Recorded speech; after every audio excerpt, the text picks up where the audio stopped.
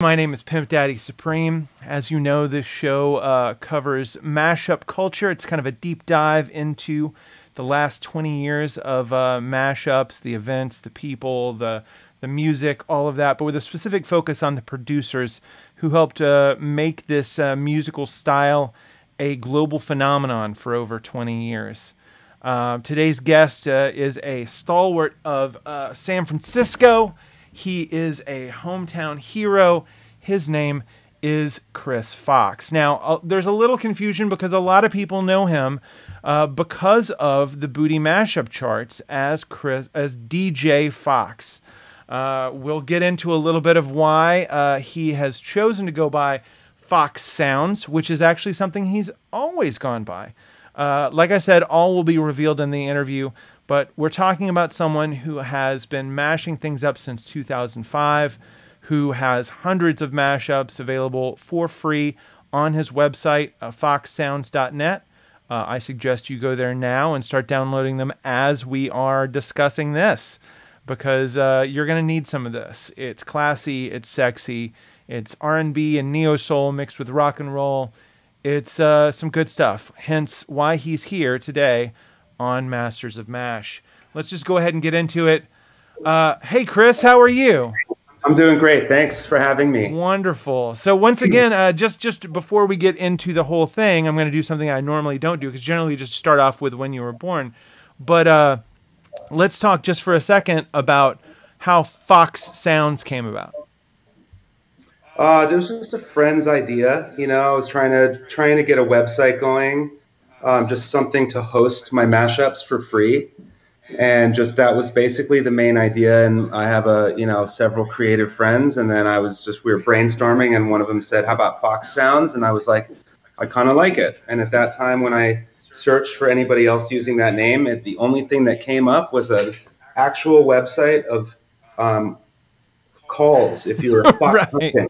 Fox Sounds. So if you're Anyway, so I just, grasped onto that, and I never really identified as Fox Sounds as a DJ, but it's starting to make more and more sense as I go, just because there are a lot of DJ Foxes, and many of which don't have the luxury of having this actual last name. Right, Chris Fox. So, Chris Fox is my name, so that's also how I get billed sometimes. I don't even know anymore. As long as some sort of incarnation is on the flyer, then I'm good. Well, I think that kind of speaks to how humble you are as a DJ, is that you're really in this for the music and you're not in it for a lot of accolades. It's just something that comes natural. But we'll get into that. Let's talk about who Chris Fox is. When and where were you born? I was born in 1981 in Greenwich, Connecticut. That's where my family was from originally, and then we moved out here when I was 8. And out to California, that is. So I'm based in San Francisco now, and that's where I, grew up. That's where I really felt like I became, who I am, the influences that have all gone into the music I like, So the Bay Area, known for Grateful Dead and that whole psychedelic scene. So I really identify with that. And my sister and mom were, into that stuff. And that's a big influence. And then there's also, when I grew up in the 90s, was a really prolific time for Bay Area hip hop too.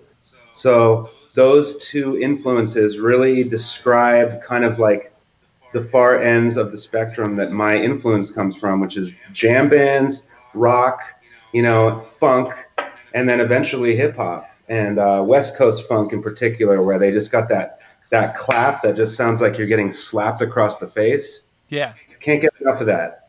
So, groups like Zapp and like that kind of stuff that was really heavy influences on artists like Dr. Dre, and I learned that all retroactively, where it's like, why do I love these beats so much?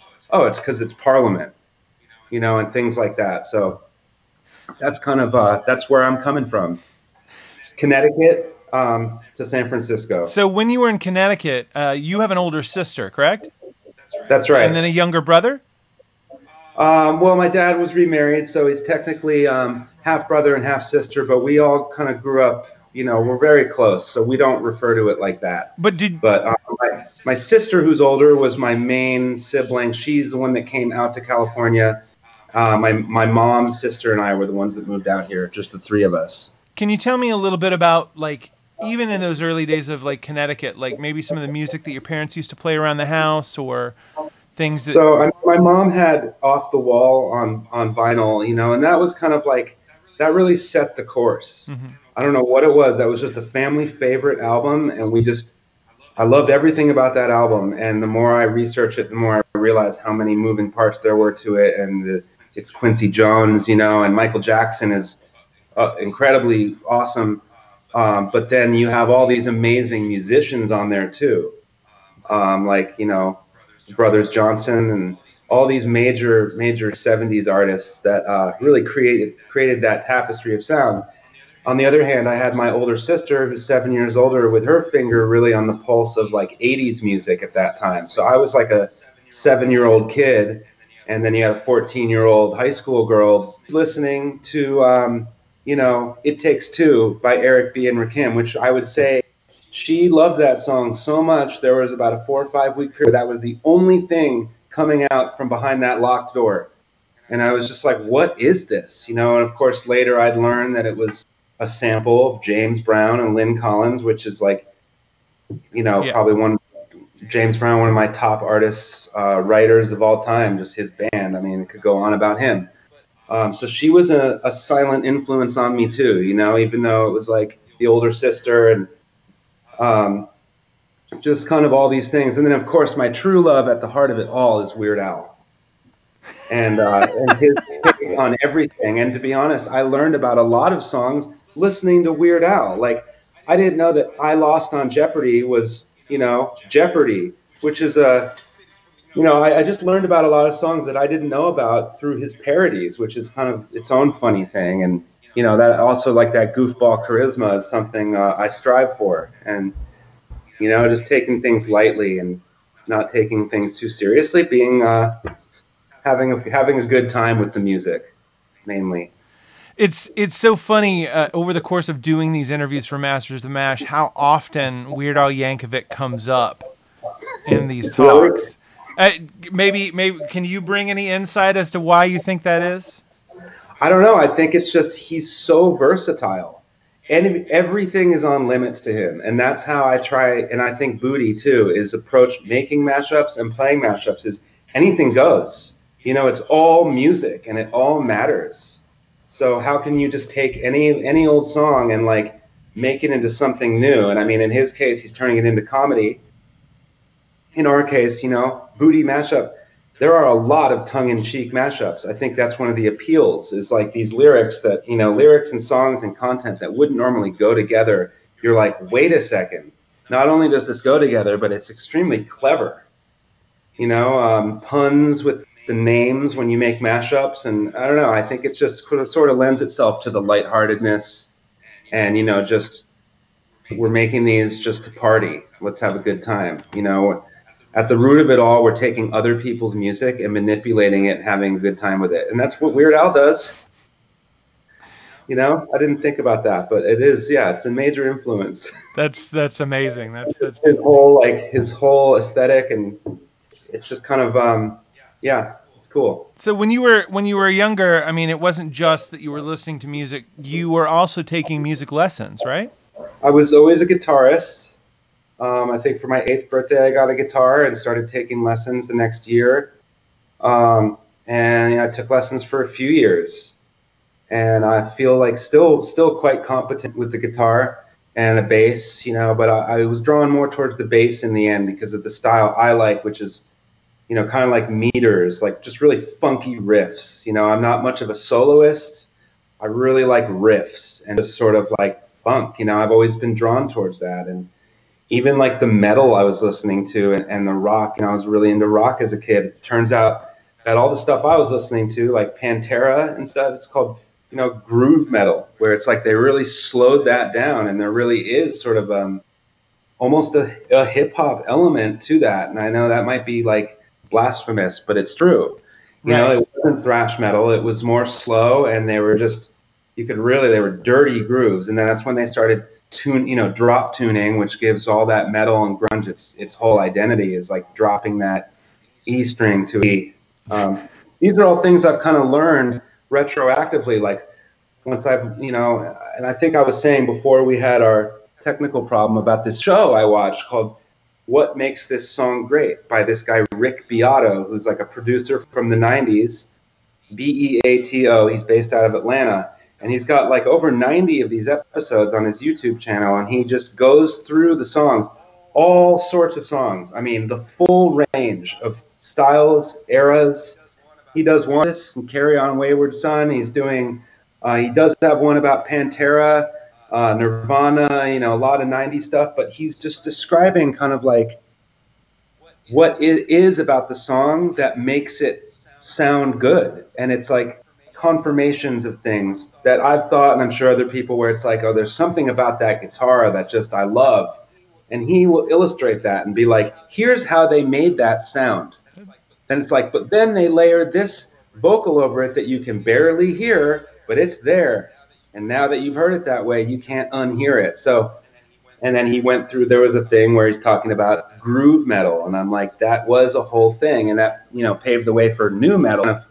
Wasn't as much into, but, you know, bands like Slipknot and stuff is kind of where I started to lose a little bit of interest in that genre. Yeah. But at the same time, I was getting way more into hip hop and the styles that are incorporated by that, which I realized in the end, what I'm drawn to is just grooves, funk, you know, and space in that song. And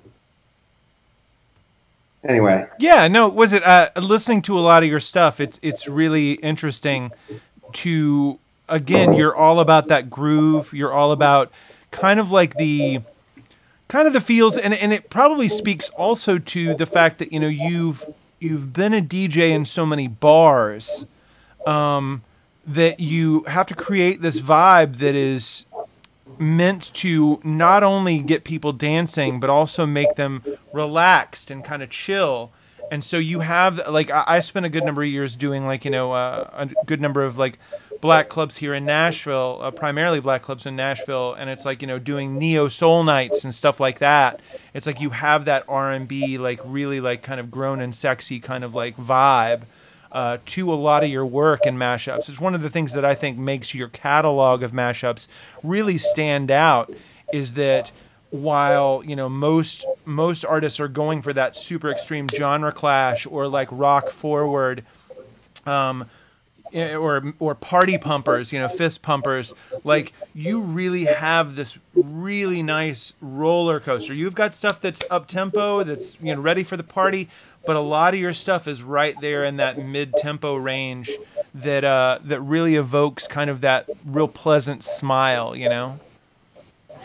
Yeah, that's my favorite. I think what I had said, I didn't even really mean this way, but it makes a lot of sense when I was interviewed by Adriana for Mashup Talk about a month or two ago, is that my favorite area of music, tempo-wise and vibe-wise, is post-foot tapping, pre-fist pumping. So it's a little more energy than when you just got to the party. So it's right then when you've had a couple drinks and you're starting to move, you know, without even understanding why. You just have this kind of vibe flowing through your body, and it's, you know, you're now standing up. You're not necessarily sitting, but if you are, you're dancing in your seat. And that, for some reason, I just love that vibe. And that's why I've been drawn a lot lounge type places, you know, not as much like a really cracking bar. And, you know, I'm happy to do that set too. But, you know, for example, Bootie, for years, like my specialty has kind of been that back room. That's what I love, is kind of the alternative to what's going on out front. And out front too. And out front, I'm referring to the main dance room where you can fit 1,000 people. And I mean, I'm always kind of into counter programming. Like, how can I provide something just a little bit different in this room? And, you know, no worries if you want to be out in that front room. I just like providing somewhat of an alternative. And that goes for some of the bars I'll work at, where across the street we have like a ratchet hip hop club. So I'll play old school soul or neo soul to give an alternative for other people on that block to do something different. And maybe people do want 2 ratchet hip hop clubs, but they're going to have to open another club and hire someone else to do that, because I just sort of enjoy, yeah, that loungy vibe, Yeah. And at any moment, I could take it and make people dance. But I just love that little middle area, and that's been a major influence on my mashups and blends and edits and stuff that I've made. So that's just what to me. And it's I guess I've just made enough now where if you look at it cumulatively, that is generally the vibe you're going to get. Yeah. And with the occasional fist pumper. I think it's fantastic, and again, I think it serves a lot more of the mashup DJ audience when they're trying to fill out their sets with tracks that aren't just 128 BPM all night long. Like, you know, as a DJ personally, I like to take my listeners on a trip. And again, I always evoke the roller coaster, because it's like there are times when you want them out there on that floor, you know, dancing their ass off. And if you're ever been in a bar setting or a club setting, you know that, you know, you can only have them out there dancing for so long because you have to push them to the bar to go get drinks, you know, and you have to bring it down. And while you bring it down, you also don't want to lose the people that already have their drinks. So it's like you really have to weave everything together. I know you know that and do that well. Otherwise, you wouldn't be DJing for 15 plus years, you know, in San Francisco and running with as many crews as you're running with. But before we get into that, let's fill out a little bit more of your history as a youngster. You moved when you said 8th grade or 8 years old? No, 8 years old. 8 years old. Yeah. And at that point, like, were you doing any kind of like messing around with audio as far as like, you know, before the age of 15, you know, like? So very early on, and we didn't actually talk about this the other night, but this is worth noting. Tape player, cassette player with 2 cassettes, and the recording function was broken on the second deck. So when you recorded something, it would record outside noise as the cassette playing in the first. So I started multi-tracking myself at age 11. So I would play the guitar, and then I'd put that tape in the first deck and record on the next one and play over that. So I was doing like 3-part guitars, even 3-4-part harmonies, you know, singing, just a little kid doing this in my room. And I mean, you know, that was the first time I was like, this is great. This was really fun. So yeah, I've been toying with that idea forever. And so, you know, I'm less of an improvisational guitarist, but what I would be able to do is, for example, you know, Beatles, huge influence, especially as a kid. We always had Beatles albums going on the, you know, my mom's record player or whatever. Same with my dad. I'd say influence as far as their, you know, harmonies and just their layering of stuff. So I would sit there and analyze Beatles songs, and then I'd go through and recreate, you know, Paul and John's harmonies with my broken tape player. Kept it to myself for the most part, but it turns out, you know, that was something I was just so drawn to. Nobody showed me how to do this. It was just like a thing. And I was like, cool. So I kept that, you know, I wish I still had that broken tape player as a relic, but thank God it was broken, you know, because it was pretty funny how it worked out. I've been toying with music like that forever. Now, you say that you kept your music to yourself, but when you were in school, you were like pretty active in sports, right? I was, yeah. I was active in sports. Music was just sort of my personal hobby, and I jammed with some people here and there. But once I hit high school, you know, I really craved that kind of team aspect, people and having that support. So I was really drawn towards group sports, you know, and that really shaped the next 4 years. Was like music took a back seat, sadly. But I have no regrets, you know, and I loved every moment I played on those teams. And I played lacrosse and hockey and even a little soccer, and really, you know, enjoy that, you know, being active. And exercise is still a very important balance to my life, you know, because of the amount of time I spend in loud, hot environments with a lot of alcohol flowing around me. I need to offset that with like exercise. And so that's always the thing. You know, that I feel like is equally part of the equation is, you know, your physical and mental health. Yeah. As far, you know, because it's easy to just fall into a routine in the nightlife scene where you're just, you know, doing too much stuff every night, staying up too late and not balancing that out with, you know, health. So that's always been a really major thing for me. Yeah, even to the point where now that, you know, all the clubs are shut down and whatnot, you're doing a lot of stuff on Twitch on your own channel right now, which again is Streaming, yeah. twitch.tv/Fox Sounds, right? Sounds. And you know, really represents the fact that I'm really doing this for myself. You know, it turns out I love DJing, even if it's for a bunch of strangers on the internet. I really just enjoy the feeling I get from mixing two songs together. Maybe shouldn't go, or they go so well that you can't even tell when one ends and one begins. And also it's given me a chance to go through the 10,000 records I'm sitting on during quarantine and find stuff I forgot I had. And also to really showcase the diversity in one place for people, because, you know, especially other DJs, we're all working all the time, so you can't attend your friends' shows who are DJs. You just see people who I know they're good, but I've never heard them play until like quarantine, where it's like everybody has their Twitch channel now, and you can really watch people and be like, this guy is really good, or this guy is not as good as he says he is, or right. So it's really given a window and, you know, created these really unlikely in Twitch, because, you know, I mean, I feel like we're friends now.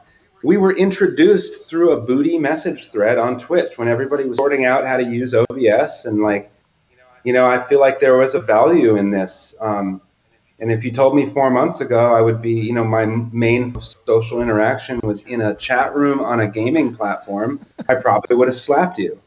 You know, and really, but that is satisfying, and that's the closest thing that we have right now to basically being at a bar. So a group of DJ homies will watch another guy, and we'll, you know, each other in the chat room and be like, "Hey, man, miss you, bud." And I mean, that same sort of release that you get when you see a friend.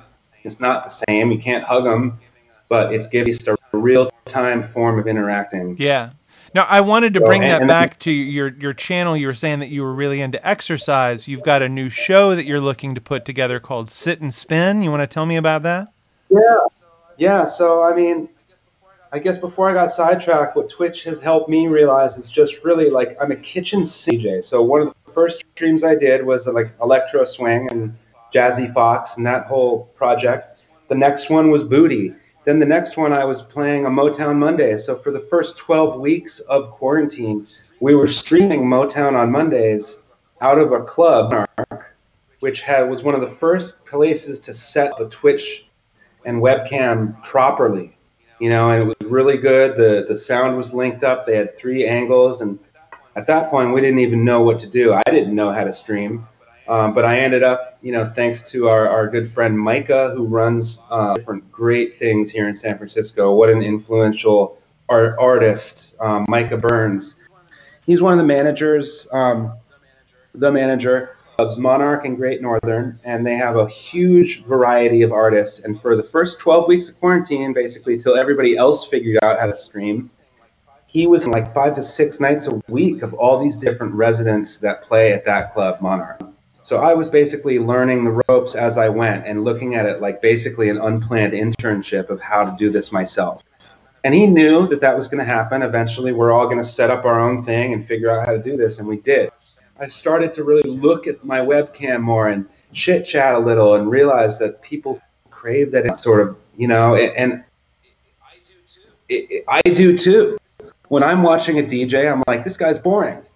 You know, if he is. And it's to really take that sort of approach to it more and be a little more interactive and a little more fun, a little more motion going on, because as a viewer and a dancer, you want that. And so what that's led me to create is, and thanks to Booty for hosting this dance, what is it? Dance Commander Disco. Dance Commander Disco. And so Raimi, you know, and Random Acts of Irreverence out of LA, what we'll do now is post, you know, we'll stream Booty, but we have a whole scene with this, which is just the Zoom call. And I realized, you know, there is the Zoom parties. I mean, that's the thing. I played a bunch of tunes for people. I couldn't even see, because that was actually a Vimeo call. So I wasn't even in on the call. I just had to trust that I was doing the right thing. All right, back again with Masters of Mash here with Fox Sounds, aka DJ Fox. We've had a round of storms here in Nashville, Tennessee that have caused our all sorts of problems. And then, of course, there's been some Twitch issues over the last week. I know Lobster Dust was having a overheating problem with his computer. It's just not a good week for streaming, obviously. For those of you watching the replay of this later, we are based off of Twitch. It's a gaming streaming platform that allows for real-time interaction with the audience. And you may be watching this on YouTube because videos, once they expire in the archive, go to my YouTube channel, which is youtube.com/Pimpdaddysupreme. In the meantime, looks like we're good. Somebody said y'all are too cute, so I'm going to take that as a yes. All right, that's good. I'll tell you right now, you were in the West Coast going to high school. You went to like a college prep, right? Yeah, there's a school here in San Francisco that's like it's just a really good school, and I was thankful to get into it. You had to apply, it was that whole thing, and they had great sports teams and just a really, really diverse student body. So that was just incomparable experience. And I still help out with school functions. I just did their auction last year. They do a Father's Club auction, and these people are raising like a ton of money, and it all goes towards financial aid, which for a kid like me, like I was on financial aid at this school. It's not cheap. So, yeah. And 25% of their student body are on financial aid. So those types of events are what allowed a kid like me to go to that school. And so now on the other end, I'm like, donating my DJ skills to their event. And it's cool. I end up just donating whatever it is they would pay me to that student financial aid fund. And, that there was a Jesuit school. So it was just kind of like a very, very good education and a very good, they just really instilled some solid values, That was very, very important to me, and that made it, so that when I went to college, it was even easier than high school, because high school was hard. I got to college where there's nobody bugging you. It's just you either go to class and you fail or you pass. Right. Nobody gives a shit. The teachers don't care. They're just like, all right, we're not going to like try to motivate you. So many people. So that really helped me, once I got to college, like, do better in school than my counterparts who didn't have that kind of prep for that. And that would just help me because I had a hard time focusing. Yeah. And you said that you were there on a scholarship. Your mom worked for a neon sign company? I originally worked for a neon sign company, which was cool, like just in the heart of San Francisco. She was sort of like a sales person for that, but the company itself had glass blowers, designers, artists, and it was just fascinating to me to see that. And it was fascinating to her too. And then she started a catering company after she left that job. Right. But as a kid, did this mean that you had neon in your bedroom? Actually, I did. At one point, my birthday present was a neon sign that said Chris. That's awesome. So that was pretty cool. Yeah. Yeah, that was cool. That was cool. But your mom got into catering and did pretty well, right? She started a catering company and did great. She ran that company for like 25 years. And she just kind of stopped doing it not that long ago. And she still does catering lessons, but it was through her that I really got insight into like events, and then I started doing those myself, but just the musical side. But, thanks to years of helping her with her catering company, I had like sort of a good approach to how to behave and act at events, and treat that client like they're the most important person in the world. And hospitality, has sort of always been an underlying theme. I was a server at restaurants. I was, helped run the front of the house for my mom's catering company, all while being very interested in music. And it wasn't until I was in my mid-20s that I really sort of put the two together. Yeah, you were saying when we had talked previously that this actually kind of ties into part of your DJ origin story. That's right. Just seeing these DJs at events. We did a lot of weddings, and I was at that time you know, all vinyl snob DJ, like, and you know, since then, of course, I'm a huge vinyl enthusiast, but that doesn't mean that it's superior to any other format. You know, that's just what I Right. like. But at that time, I was like, huh, anyone that doesn't play vinyl isn't a real DJ, which is absolute BS, of course. But at that time, I was like, I would never do a wedding. These guys are cheesy. And but once I found out how much they made, I was like, maybe there is a window here for me to sneak in. And you know, I was talking to my mom about it, who's just a huge influence as far as like having the confidence to start your own company and do your own thing and be sort of a trailblazer and not answer to anybody else and be your own boss.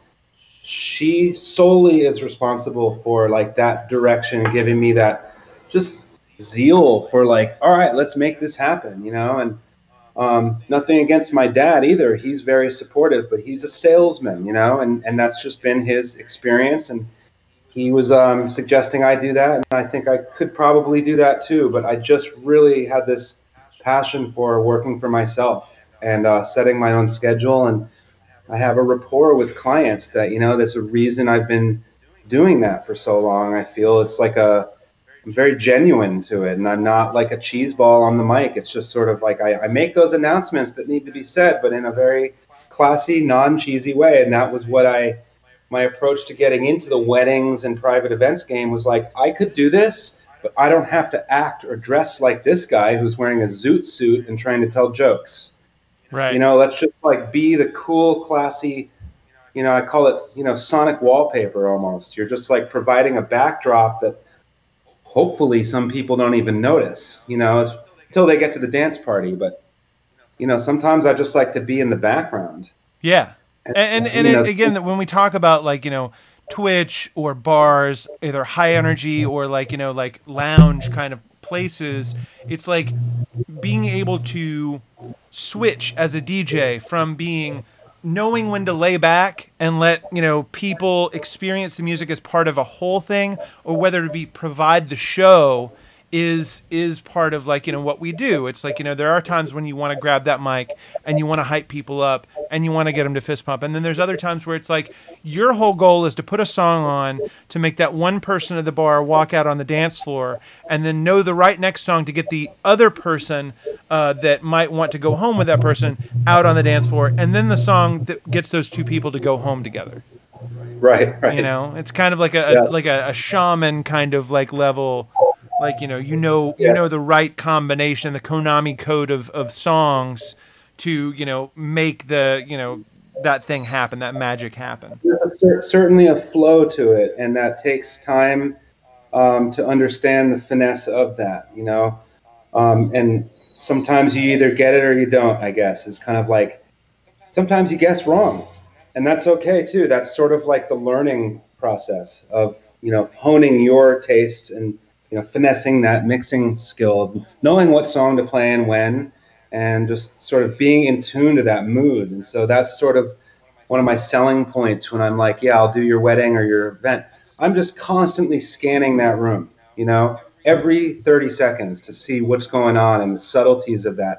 Are people dancing like this, or are they dancing like this, or do they have their hands in their pockets, you know, and which one is it and where are people at? So yeah. That's what I was kind of saying about pre-foot tapping or pre-fist pumping, post-foot tapping is like understanding when people are in the foot tapping mood. They're just talking. They're just arriving. And then when have they had a couple of cocktails? When are they starting to get loose? And just completely understanding what you're watching. Yeah. And playing the appropriate music for it. Yeah, you don't play 2 a.m. bangers at like 6 p.m., you know? No, or 2 Live Crew. Save that for later. Maybe you play some Lauryn Hill at 6 p.m. Yeah, warm them up first. Yeah, it's very much a romance for sure.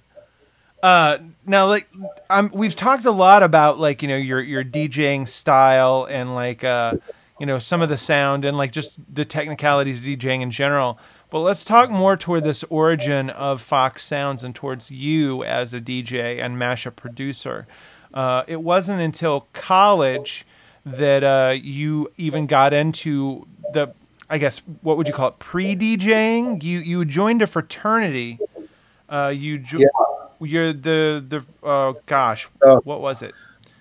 It was Sigma. What was your Alpha Epsilon. Yeah, I mean, so let me preface that with saying, like, I've never identified as a frat guy, you know, and I had a prejudice towards that whole scene before, you know. I'm like, that's not me. I'm more into, like, you know, well, I guess independent thought and not buying your friends, which is how some people could see that. Yeah. But I'm also a survivalist.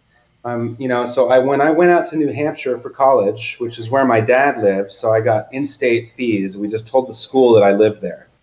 So they thought I was a resident of New Hampshire, but they didn't, you know, I wasn't.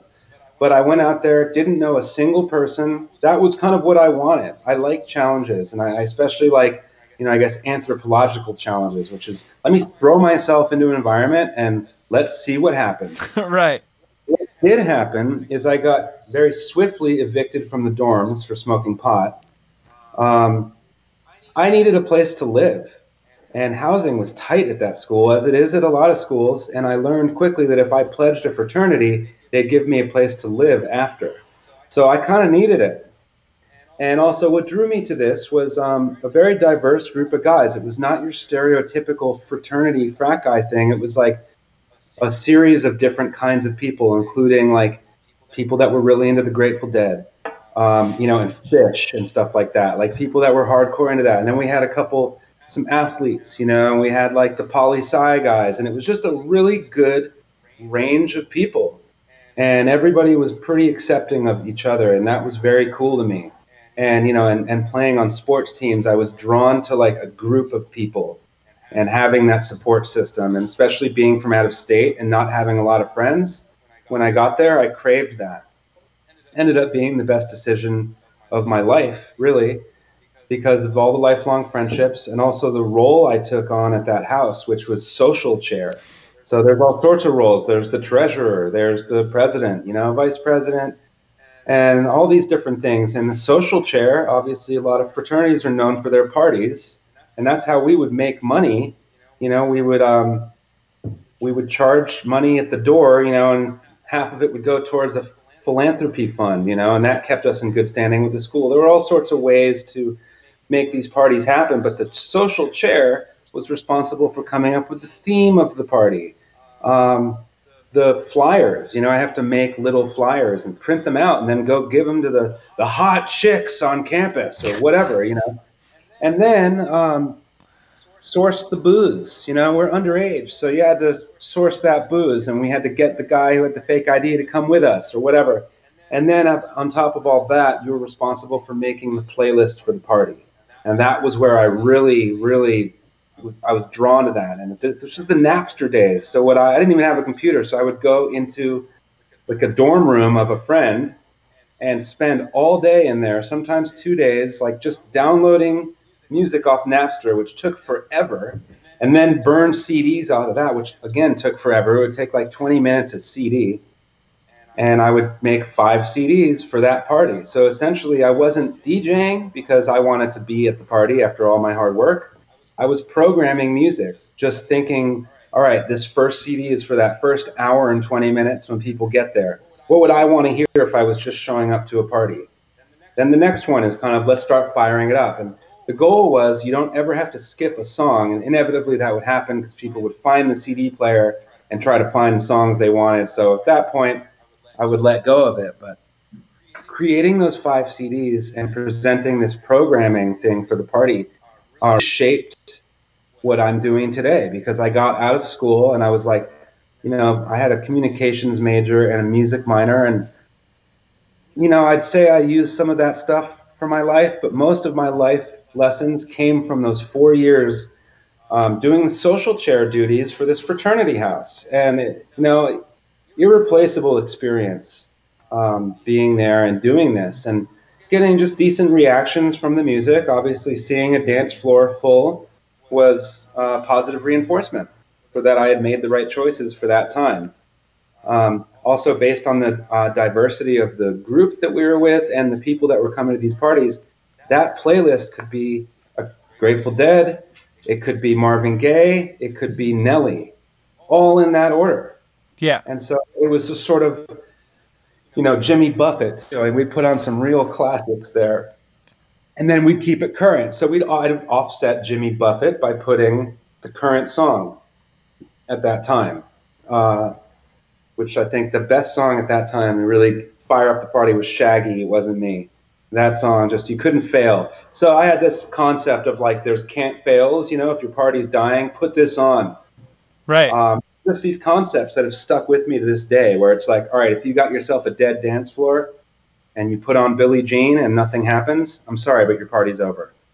Like if you put on like what is, you know, popular dance song that you've seen work a million times and it doesn't work, then, you know, you have to start thinking about what you can do to, at some parties just may not be, they may not ever get to that dance floor. And that's cool too. Sometimes like with these corporate parties, they're not there to dance. They're there to schmooze.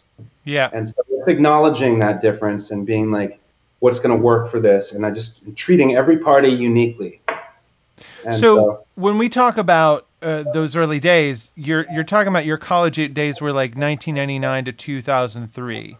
And right. Probably around, was it like maybe, let's say 2000, 2001 is when you joined the fraternity, right? You know, it was 99. It was the fall semester of my freshman year, right after I'd been evicted from the dorms. Okay, so immediately. Immediately. I mean, I had to solve a problem pretty quickly. And it was just like, there's no housing. I didn't have my car out there. You weren't allowed to have a car on campus. So as a freshman, and there were no, you know, I got evicted from the dorm, so I couldn't live on campus. And there was a very limited number of off-campus housing that was within the vicinity of the school. Yeah. And so, yeah, this place needed people, and they had some extra rooms. So that was the solution, and it ended up being a great thing. I made some lifelong friends that I still keep in touch with today. So you know, when you were there during this time period is roughly about the same time that the UK mashup scene started, and that mashups started like making their way over here into the United States. As a matter of fact, there were even some hip hop DJs, some turntablists that started doing more blend style mashups, but that mimicked a lot of what the extreme genre clashes that were happening over in the UK scene as far as mashups were concerned, or bootlegs or bastard pop. Now, that being said, were you aware of any of that while you were in college? I wasn't really aware of the UK scene. I really have, you know, was just sort of uninsulated. You know, I liked what I liked, and I didn't have a whole lot of outside influences because, you know, the internet was just sort of starting to have its huge reach. But I did have a friend who had a very cool taste in music and was always introducing me to different things. And he had that Z-Trip DJP album, Uneasy Listening.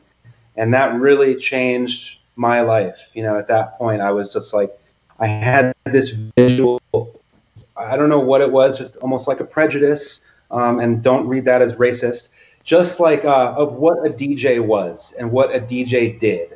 And I just had in my mind, I was like, a DJ is a guy that plays hip hop in a club, you know, and that's just what I associated with it. That or the other extreme, like, you know, house DJs and that kind of stuff. And so when I heard somebody combining all these styles, like especially rock, I'm like, there's no such thing as a rock DJ, is what I thought at that time. And then when I heard Z-Trip and P putting together, you know, I think I specifically remember Notorious B.I.G. and Pink Floyd being mashed up on that album. Now, those were two very important influences for me, artists I really enjoyed. And to hear them mashed up at the same time, I was like, this is what I'm talking about. Like, this is something that I'm interested in.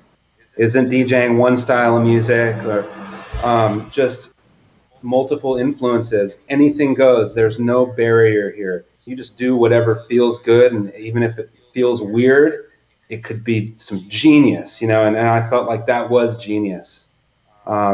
Just a simple A plus B mashup, putting two completely unrelated sources, yet related. You know what I mean? Rise by Herb Alpert, the sample from Hypnotize, came out in the 70s. I don't even know if it's the same year as Pink Floyd, but it could be. So, you know, those are related almost. It's like disco, and then what Pink Floyd was doing, they had definitely a disco element in some of their songs too. And so even though it's hip hop, you know, it's just music is a huge, big picture, and it all correlates. It's a melting pot.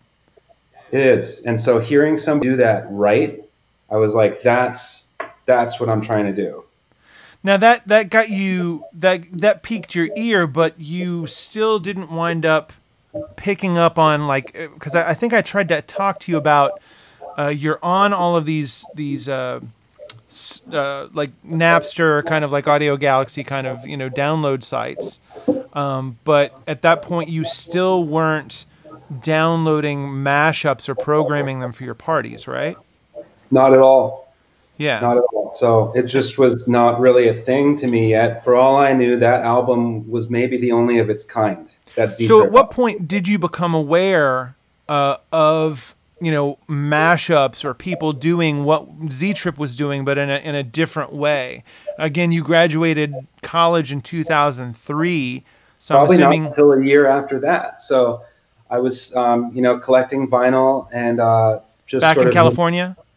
Yeah, I was back at this point and trying to become a DJ. Kind of faked it till I made it. Really, I probably had less than 100 records when I started DJing. Now, what got you into vinyl? Well, that was we had a big party at that house, and somebody broke into my room and stole my 2,000 CDs that I had spent years collecting, as well as like a video camera.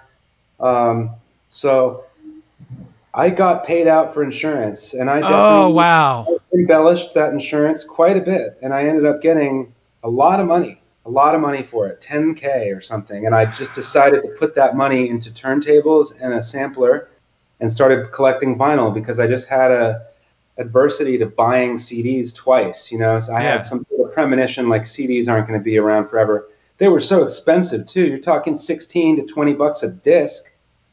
And I looked at it like, oh yeah, that's totally worth it. I had all the Beastie Boys albums, I was a collector of that, and it was very well organized. So when it got stolen, I was crushed. Man, renter's insurance, right? Renter's insurance. That's great. That's a good story. That was satisfying, to say the least. And then I just put that money into like, what am I doing next? And so the idea at that point was I'm going to get a sampler sequencer, and I'm going to start making beats, and I'm going to scratch over those beats. And that was just kind of my setup, was one turntable and a beat machine. And I tried to do that and sort of just, make these beats in my bedroom. And at one point I lived in an uninsulated attic in a house. That was cool until the winter came. Then I realized it was freezing. Like you'd put a bottle of water next to the bed and it would freeze overnight. So I'm surprised some of my machines made it out of that. But after college, I bought a second turntable. In fact, actually I bought two turntables because the one I had was like a Stanton, which is like not quite as good as the Technique. So I bought two Techniques off Craigslist, and they showed up. I was scammed. So the turntables were pretty much destroyed. So much to the point that when I had to go sign for it at the post office, the postal worker who she dragged a box out of the back room, and it looked like it had been through a disaster. The corners, there was like a hole in it. She's like, I hope there's nothing important in here. And I was like, just my dreams, So I ended up having to pay just as much money as I paid for the turntables to get them fixed. I still have those turntables, which says a lot about the durability of Techniques 1200s. Yeah. They are worth it. You can drive a tank over these things. They're amazing. You on them with steel. You kick them with boots. So that was cool. And that was a nice little, it was real bummer. And I was totally flat broke. I spent all my money on those turntables only to have to fix them. And even then it was no guarantee, but we replaced the tone arm. We're talking like every major component of this turntable had to be fixed. And I couldn't get him. This was right before PayPal came out. So I even had my lawyer buddy draft a fake intent to sue letter. This guy just never responded, and there was nothing we could do. Right. Nothing we could do about it. So that's terrible. It was good story followed by a terrible story. Yeah. Let's talk about this machine that you bought. You bought your first machine. Was it the Roland SP808EX? Yeah, it's just this blinky trinket, that you can. I've got a picture of it in the corner of the screen. Oh, you do? Nice. Yeah. So it's this blinky trinket with 16 pad samples, and it's got like a sequencer in there. So it teaches you learn how to program synth sounds, and it's got some cool filters on it. And it also, you can basically, what I was saying before, you can multi-track yourself. So this was the next step after the story I was saying, I don't, maybe it was before we got cut off, but the broken cassette player I had as a kid, Oh, where right. you could record not only the cassette in deck A, but also your own voice or whatever you wanted, so you could multi-track yourself. And I was doing that since age 11. So this was like this was the digital solution to that. And I mean, it's still quite primitive compared to what you could do today in Ableton and stuff like that, but it still allowed me to be really creative. And then kind of my dream was to then, do cool scratch sounds over those beats, which primarily consisted of like a program bass, me playing like a dubbed out guitar riff, and then some sampled drums from like a hip hop song or whatever. This is your early project, your early project called Porn Dub, right? Well, that Porn Dub and the sadly, misnamed project really, and really bad for search results. That was later. So originally, and we didn't even talk about this before, but my first DJ name was Slooshay. Was what? Yeah, exactly. Did you say swooshay? Slooshay. Okay. And, I'll just be honest about it. It was the name of a bong. It was the name of a bong that we had. And, it's just like, let's just think of a name. I don't want it to be Fox. I want it to be completely weird and mysterious. So that was the name I was making beats under. The only people that knew I made beats were my friends. I wasn't trying to get these out to people. It was therapeutic and fun for me. And so it was a way to kind of get away, when being in that fraternity environment was a little much for me, which it often was. Let's say, I don't really I like playing sports. I really don't like watching them. So when everybody was into watching a football game, I would go upstairs and make music in my room. And that was like a sure way to not get bothered. Yeah. And so that was my escape from that super, hyper masculine lifestyle, and just, overstimulation was just to get upstairs and be like, I'm just playing guitar and I'm making music in my room for the next 5 hours. I personally really relate to that. I'm not a sports watcher, but I'm a sports player. I totally get where you're coming from. Yeah. I mean, I like the group interaction of playing sports, but I'm not a real spectator, or I'm not that terribly enthusiastic about especially football or whatever. Right. Broing down. So when that happened, there are other ways for me to bro down, but just that wasn't it. So that was that would always be a guaranteed. Sundays, music day. That's when I would go upstairs and just be in my room by myself. And I could hear shouts and bottles breaking downstairs. And I'd just be like, I'm in my happy place. So since we're talking about musical projects and the birth of you getting into, making your own beats and own whatever else like that, tell me a little bit about Jazzy Fox. Yeah, so Jazzy Fox, this is all sort of, after I've been making mashups for a while, I really liked that. But what I really liked is gathering several influences and making something out of that. So I wouldn't even call Jazzy Fox, which was basically, I was turned on to electro swing through a party I was doing. One of the guests said something like, I had just made a song with a Fats Waller, the amazing 40s pianist, entertainer. What a talented guy. Anyway, I had heard a song of his. I really liked it. It had a nice bounce to it. So I made some production over it, and I did a beat and just kind of chopped up his song to turn it into this bouncy mid-tempo vibe. And somebody, when I played it at this party, was like, man, this sounds like electro swing. And I was like, what is that? This was around 2012, and I had never heard of it. And the genre was very new at that point. Yeah.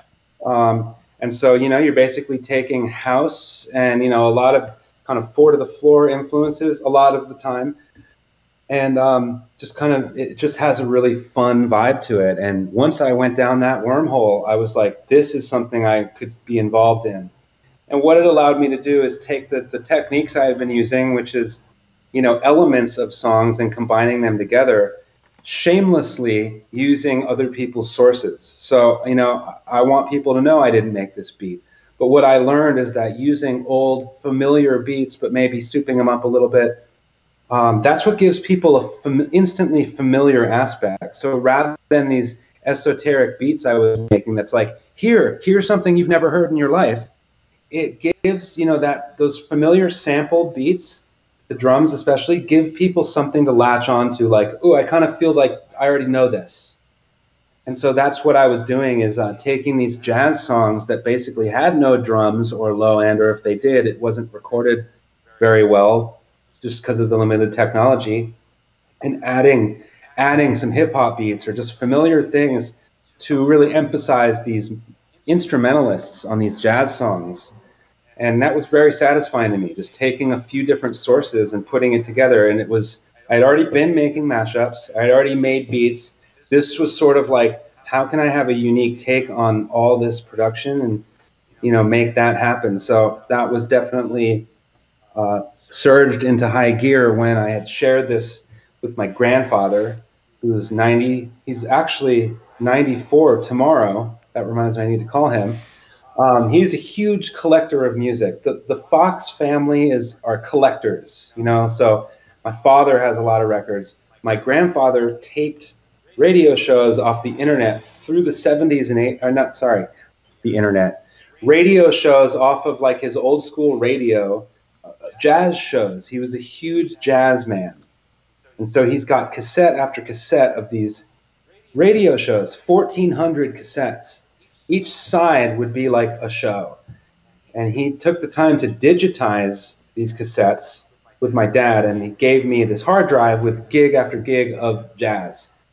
So then I would just go through those and find some songs that I'm like, this has some potential, and just try to hear like, ooh, this is really good. And there's certain artists that just lend itself to what I considered my sound better, like Duke Ellington, Fats Waller, you know, real swing where there's definitely an up tempo, like dun, dun, dun. And you know, it almost sounds like reggae, some of it, the way it's like this up tempo kind of in between the beats. You have a, so I was really drawn to that. It makes me happy, you know. A lot of the influences for Jazzy Fox was funky house. It's my favorite kind of house. Yeah. It's just sort of happy, has this up tempo vibe to it that just makes you want to kind of, it just lifts you up.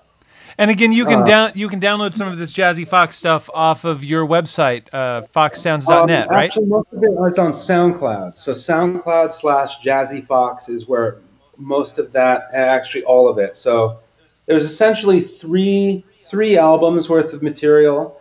I've had sort of a writer's block for the last 2 years. It was a nice 3-year burst, and that was a time where I was heavily involved in this Bay Area electro swing scene, which is, you know, was thriving at a point. It's sort of like still has a great vibe. There are a lot of supporters of it.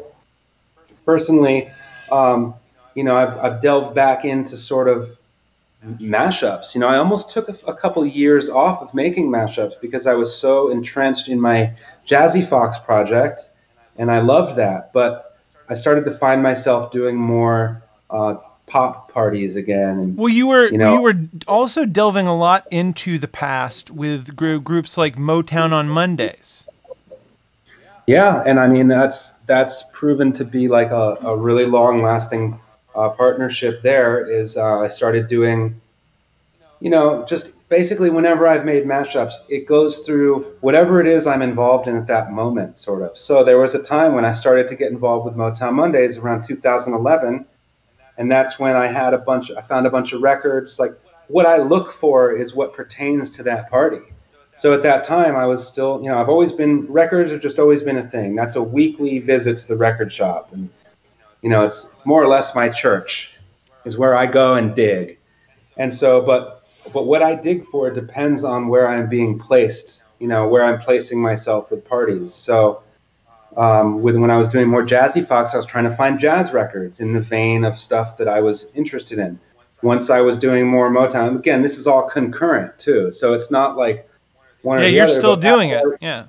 As I was doing more Motown stuff, I was seeking those songs out, finding Motown a cappella albums. So I've got a bunch of vinyl that's Motown a cappellas. And so then what I was doing is digitizing that and going through collections of instrumentals and saying what would work over this. Then a guy had like a Motown karaoke album, which was just absolutely the Motown instrumentals with no vocals. It just extracted them. So then I was hit with all these instrumentals, and now, okay, so I'm going to put like Black Eyed Peas over this Marvelettes track. Like, what? And so, you know, that was when the Motown Mash tape came out. A lot of this is not chronologically ordered on the website, on my website. And the ID3 tags are kind of like hit or miss, some of them. But you can really tell where I was at that time based on a lot of like what the influences are. And, you know, at that time, I don't know if I was DJing quite as much at Bootie, and certainly not making as many mashups of that style, really pop, dance floor oriented. But then I started to come back, and there was kind of like, I took a hiatus, and I remember, you know, making one or two, and one of them got put on the Bootie Top 10 again, and it was like Adriana had made some sort of remark in the comments like, "Welcome back, DJ Fox. We've missed you," or something. And I was like, okay, you know, and it just felt not like I ever left. But I hadn't really made any mashups of note in a while, I guess, on that level. And so then there was sort of this resurgence where I started really getting into Bootie again. And, you know, I've always been affiliated with the party, but maybe wasn't contributing quite as much as I wanted to.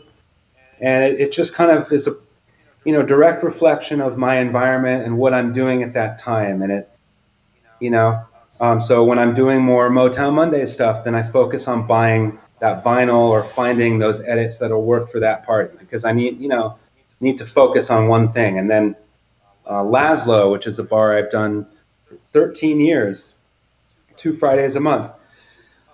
They really value vinyl too. You know, not every DJ that comes in there has to play vinyl. They just value it. And so that's a real home base for me. That's the longest residency I've had. And much love to Laszlo, who just opened up, you know, to-go cocktails for anybody curious. If you're in the San Francisco Bay Area, I doubt they delivered it to Nashville, Tennessee, correct? They might not, but, you know, you may as well ask. Anyway, so that's a real family for me too. The chef and owner of Foreign Cinema Restaurant, which Laszlo is affiliated with, has a giant closet full of vinyl right behind the DJ booth. So they are also vinyl collectors, you know, and more for that stuff. That is certainly a bar where people don't necessarily dance. They're there to hang and hear good tunes. So it's just different. So that's why, you know, I'll buy records for that. And then those will kind of cross over with the Motown vibe. But Motown Mondays is a full-on dance party. Yeah, and it spans like 33 cities, right? And also has a radio show that they've been doing since like 2018 on KPFA. Yep, Motown Mom DJs radio. Mom DJs is what they like to go by, and they have a Twitch channel too, and that's just actually Motown on Mondays. I've really enjoyed the Mom DJs thing because, again, you're a Mom DJ, and you're currently on Mom, Masters of MASH. So it's... Oh, that's true. All right. I didn't think about that. The Mom connection. Yep. So, and that's been a very supportive group. You know, 33 cities, not all active at once, but Donovan, Don Gordo, we call him, Gordo Cabeza, the founder of Motown Mondays, is just, you know, an amazingly motivated person. Really cool to be around him and just witness like how hard he works to make this happen. And what he does is kind of like how Bootie did it is, you know, he's not going to be in every city at each time. He can't do that. That's not sustainable. But what he would do is go scope out a city, put the signal out there, the bat signal for like-minded DJs that can, you know, hold down his night properly while maintaining the image that Motown Mondays represents, but also giving it its own flavor. So, you know, Mom LA, Motown Mondays LA. More, you know, if you go to that party, it's a little more hip-hop style blends. You know, there's a constant hip-hop influence at that party. Motown on Mondays Oakland very much values the originals. And then Motown Mondays SF is kind of anything goes. It could be either, you know, but each party has its own kind of flavor, and that's what makes it so cool. Yeah. And, you know, Motown Mondays Honolulu, another like stalwart of this party. You know, they just celebrated, I think, 6 years, maybe more. They seem to have more of a reggae island vibe too, but it's all unmistakably influenced by soul. And so what we've been doing, the 12 or the 11-year anniversary of Mom happened about a month ago, and we had a 12-hour stream. Each hour, a different DJ from a mom of their, respective city. And to hear the range of people coming in, it was just amazing. And, really, really was special to hear just each person's take on this genre. And so it's not necessarily limited to Motown. As we like to say, it's Motown, close relatives, remixes, and sometimes some far-off distant cousins too. Because, Motown, that could include, in our opinion, Stax, Atlantic. It's not just proprietary to the label. It's the sound of soul. Yeah. And then, Motown, had a lot of artists on that label that, for example, Migos. Did you know that they are signed to Motown? Not a lot of people do. Motown still signs a lot of artists, and a lot of them are current hip-hop, but you also have to remember Motown had Rick James on that label and a lot of 80s funk, Daz Band. Oh, yeah. They were all on Motown. That is still Motown. And so, these sets can range all over the place. Boys to Men. That's right. That's right. So, all these things matter, and that's why we're able to take people on this really cool journey of what soul music is, was, and will be. And it's funk, soul based, and what really gets me in the end is grooves. Yeah. And that's what that music is all about, is it's so organic and just, so distinct. So that's been a really cool influence. Watching Gordo do his thing, and then being affiliated with it has clearly influenced my purchases on vinyl and just what it is I dig for. So I'm basically I go down wormholes depending on what I'm booked for. So when I found out I was booked for Bootie's Twitch stream, now I hadn't done a main stage set in so long because my role there has been to sort of provide that backroom vibe, which I take a lot of pride in, and I do it well. I don't see it as lesser than or any different than DJing a main room with the fist pumping set. I just see it as something different, another way to excel at this party. How can we make these people dance too, without having to make them listen to the same exact song or even vibe? So what we would do is counter program. So somebody would go out into the front room and be like, all right, they're playing more like electro house mashups, so let's do this back here. And it's just a different way of still making a crowd move. Speaking of which, before we get into that, can you tell me a little bit about how you first met Kool Karlo? Yeah, Kool Karlo, one of my best friends in the world. We were actually double booked for a gig, which happens in the club industry. And, at that point it had happened before, and I remember getting really mad about it. And actually the first gig I ever had, I brought my records down there. I was nervous, and I went down there early to set up and make sure everything was good, which is a precursor to, how I approach it. I'm always very early. I'm not the kind of DJ that shows up 5 minutes before and then, where's my plug? Right. I'll get there actually at the same time as the opening DJ and listen to that whole set to make sure I'm not repeating those songs. Yeah. I look at it like I want this to be good, and if I was a guest and the DJ played the same song as the last DJ, I'd kind of be like, come on, man.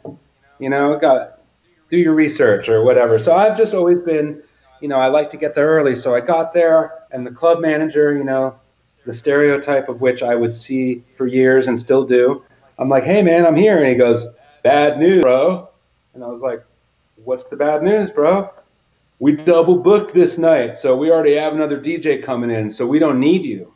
And I was just like, that sucks.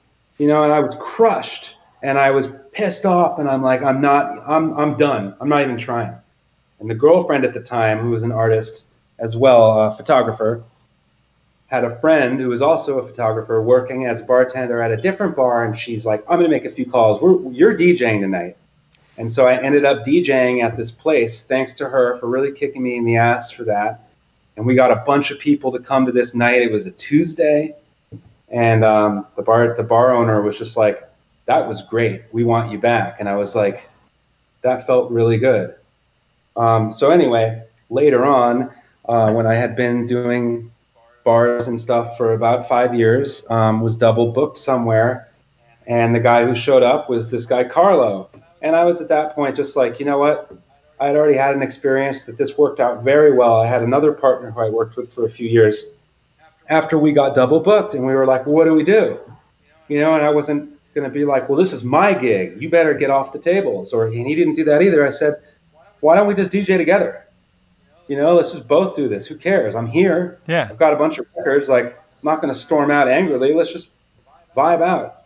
Turns out Karlo was very heavily into skateboarding, which I am too. He just had this whole kind of DIY ethos thing to it. He's a huge vinyl enthusiast as well. We had a similar taste in music. He's an insane scratcher, an overall incredible DJ, a very high level of quality. And we clicked immediately. So it was just like, not only are you a good DJ, but you know how to skate. You know, and if you're over 30, it gets harder and harder to find people that can skate, you know, and have the time to do it and are good and want to. And so we really bonded on that. So, you know, it was our extracurriculars where we would skate. We'd go all around to different skate parks and then go back and make music. He's very good at mastering. So he's the one that mastered a lot of my Jazzy Fox stuff. He still masters my mashups often, you know, when I just need a separate set of ears to go over and just make it, you know, because when you make mashups, by the time you're done, you've heard the song no less than 1 million times. Right. Okay. So it's good to have somebody else come in and be like, here's what I would do, you know, and I welcome that criticism and constructive criticism. It's just, here's what I would do. And often I will send a mashup to the Bootie crew, you know, Doug, Adriana, you know, and anybody that has some comments or thoughts, you know, especially mashup producers. I'll say, what do you think about this? I'm open to advice. What would you do, if anything, differently? You know, and just tell me the truth. Because songs they're engineered a certain way, you know, there's the intro, there's when it hits, you know, did you build it up enough to hit? Yeah. And all these little things of years and years of observing dance floors that you know it's going to work. You could even, the first time you play it out of a crowd, you could turn to your friend and be like, watch this. And you can predict it and it works. And then another big thing about Bootie is coming in with that original song at the end, as we call it, the payoff, where, you know, people have endured this mashup. Let's say you mashed up Madonna and Dua Lipa or something, and you didn't put any Madonna in the song. It's just her instrumental. At the end, you better give them that Madonna, you know, last chorus, and let people do that sing-along. It's like, it just feels so good. You know, surprisingly, there is a science to it. I mean, not surprisingly, people have been scientifically, you know, arranging songs for years and forever. Yeah. Structure and energy are really important to songs for sure. And especially, you know, knowing how to, you know, leverage nostalgia and leverage, you know, the familiar with the unfamiliar is super, super important to, you know, a song being like, just like you said, your guy that you watched break down songs, what makes songs important. What was that guy's name? Rick Beato. Yeah, just like Rick Beato says, it's like there are these things that we know that make songs, you know, special. Now, since we're talking about mashups, we started on something a while back earlier in this interview that we never really got to flesh out, and I really want to go back there for a second, or at least, you know, let's reposition ourselves back at that moment and work our way forward. It's 2004. You're just starting, or you find out about Bootie Mashup. How did you find out about Bootie Mashup? Yeah, we should have fleshed that out more. So no, we're doing it now. It's good. You know, I was part of a record pool, which for those that don't know, I mean, we have digital record pools now, but this was a record pool where every month you pay a certain amount, and it was affiliated with a radio station around here, 106 KMEL, the hip hop station. So every label would send the newest hits, you know, the things that they wanted DJs to be playing at the club, and go once a month or sometimes twice, and you go somewhere and get a big stack of records. That was the best night, you know. Best night of my week would be go home and just start listening to whatever it is this is brand new. Nobody has it. They're not even playing on the radio yet. And, you know, there's certain songs that you get and you're just like, wow. I remember when we got Blow the Whistle by Too Short, pool, and I'm like, what the hell? Like, that's guaranteed. huge. I'm like, this is going to be a song I play forever. You could just tell. You're like, this is a hit. You can't deny it. And of course it was. And I remember getting like an E40 track and even like a Black Eyed Peas track where I was like, I know that I'm going to be playing this song for years to come. It's just, you can't fail. So I think one of them I got like, you know, there was a Damian Marley. Anyway, I just had a bunch, you know, the point of the 12-inch records was you have the radio version, the dirty version, the instrumental, and the a cappella. So it's giving you the puzzle pieces to mess around. And so that's what I was doing. And I just lined up, you know, first mashup I did was Tom's Diner by Suzanne Vega with Damian Marley, Road to Zion. And you just put them on a cappella with the instrumental, and it was just like magic. You just hit it, and it's like, what? And then I sort of just recorded those two and linked them up. And my friend heard it and was just like, man, this is cool. You know, you should check out this party, Bootie. And he knew about it because he was affiliated with a party that was doing psytrance at Bootie, at DNA Lounge at that time. And so he was aware of DNA Lounge's diverse roster of parties, one of which was Bootie. Bootie had just started, you know, so he just said, you should check this out. This is what you're doing. It's called mashups. And I was like, it is? All I felt was that I was just remixing songs in a creative way. Now, hip-hop DJs have done that for years. Yeah, blends. You know, it's called blends. So it was nothing new, but what he was saying, and he knew my diverse range, and I want to shout out my friend Peak here, who is another amazing DJ and musical influence, DJs for a prominent camp at Burning Man, Opulent Temple, and just into a wide range of stuff going from house to trance to even down tempo. What's his DJ handle? DJ Peak. He's not a huge promoter of his own stuff, but it's Peek. Brian Peak. Again, he could be somebody that goes by Brian Peak or DJ Peak. However it is he gets billed, he's stoked to be on the bill. Another humble dude and very prolific DJ. And, you know, was the reason I found out about Bootie when I did and said, you should check this out. So I went by myself and walked in, and it was just, I felt immediately at home. Not only because it was just a giant collective of freaky fun people. You know, you had every type of person under the sun there. Gay, straight, hipsters, hood dudes, like it didn't matter. And everybody knew they were there to hear something so eventually you'd hear something you liked. And that was cool. So I remember the first mashup I heard there was a mix of Foxy Lady. And that was what was playing when I walked in. And I was just like, I'm home. This feels good.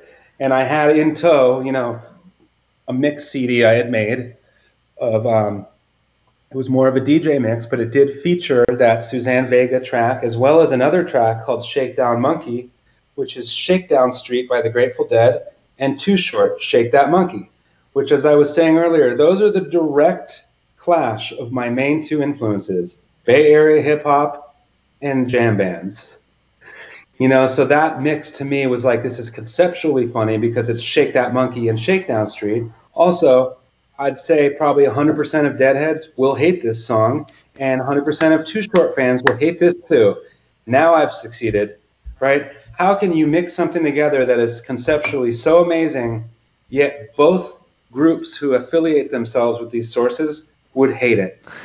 So that was kind of funny to me, you know, and I'm like, how can we make people, you know, and that just immediately spoke to me and Bootie, where it's like these extreme genre clashes, and that still crosses my mind sometimes. It's like, all right, would original fans of both these songs hate it? Then I've succeeded.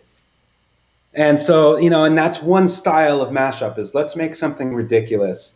And I still thrive on that. And that's kind of where like that Weird Al influence comes in. Like, how can we be silly with music?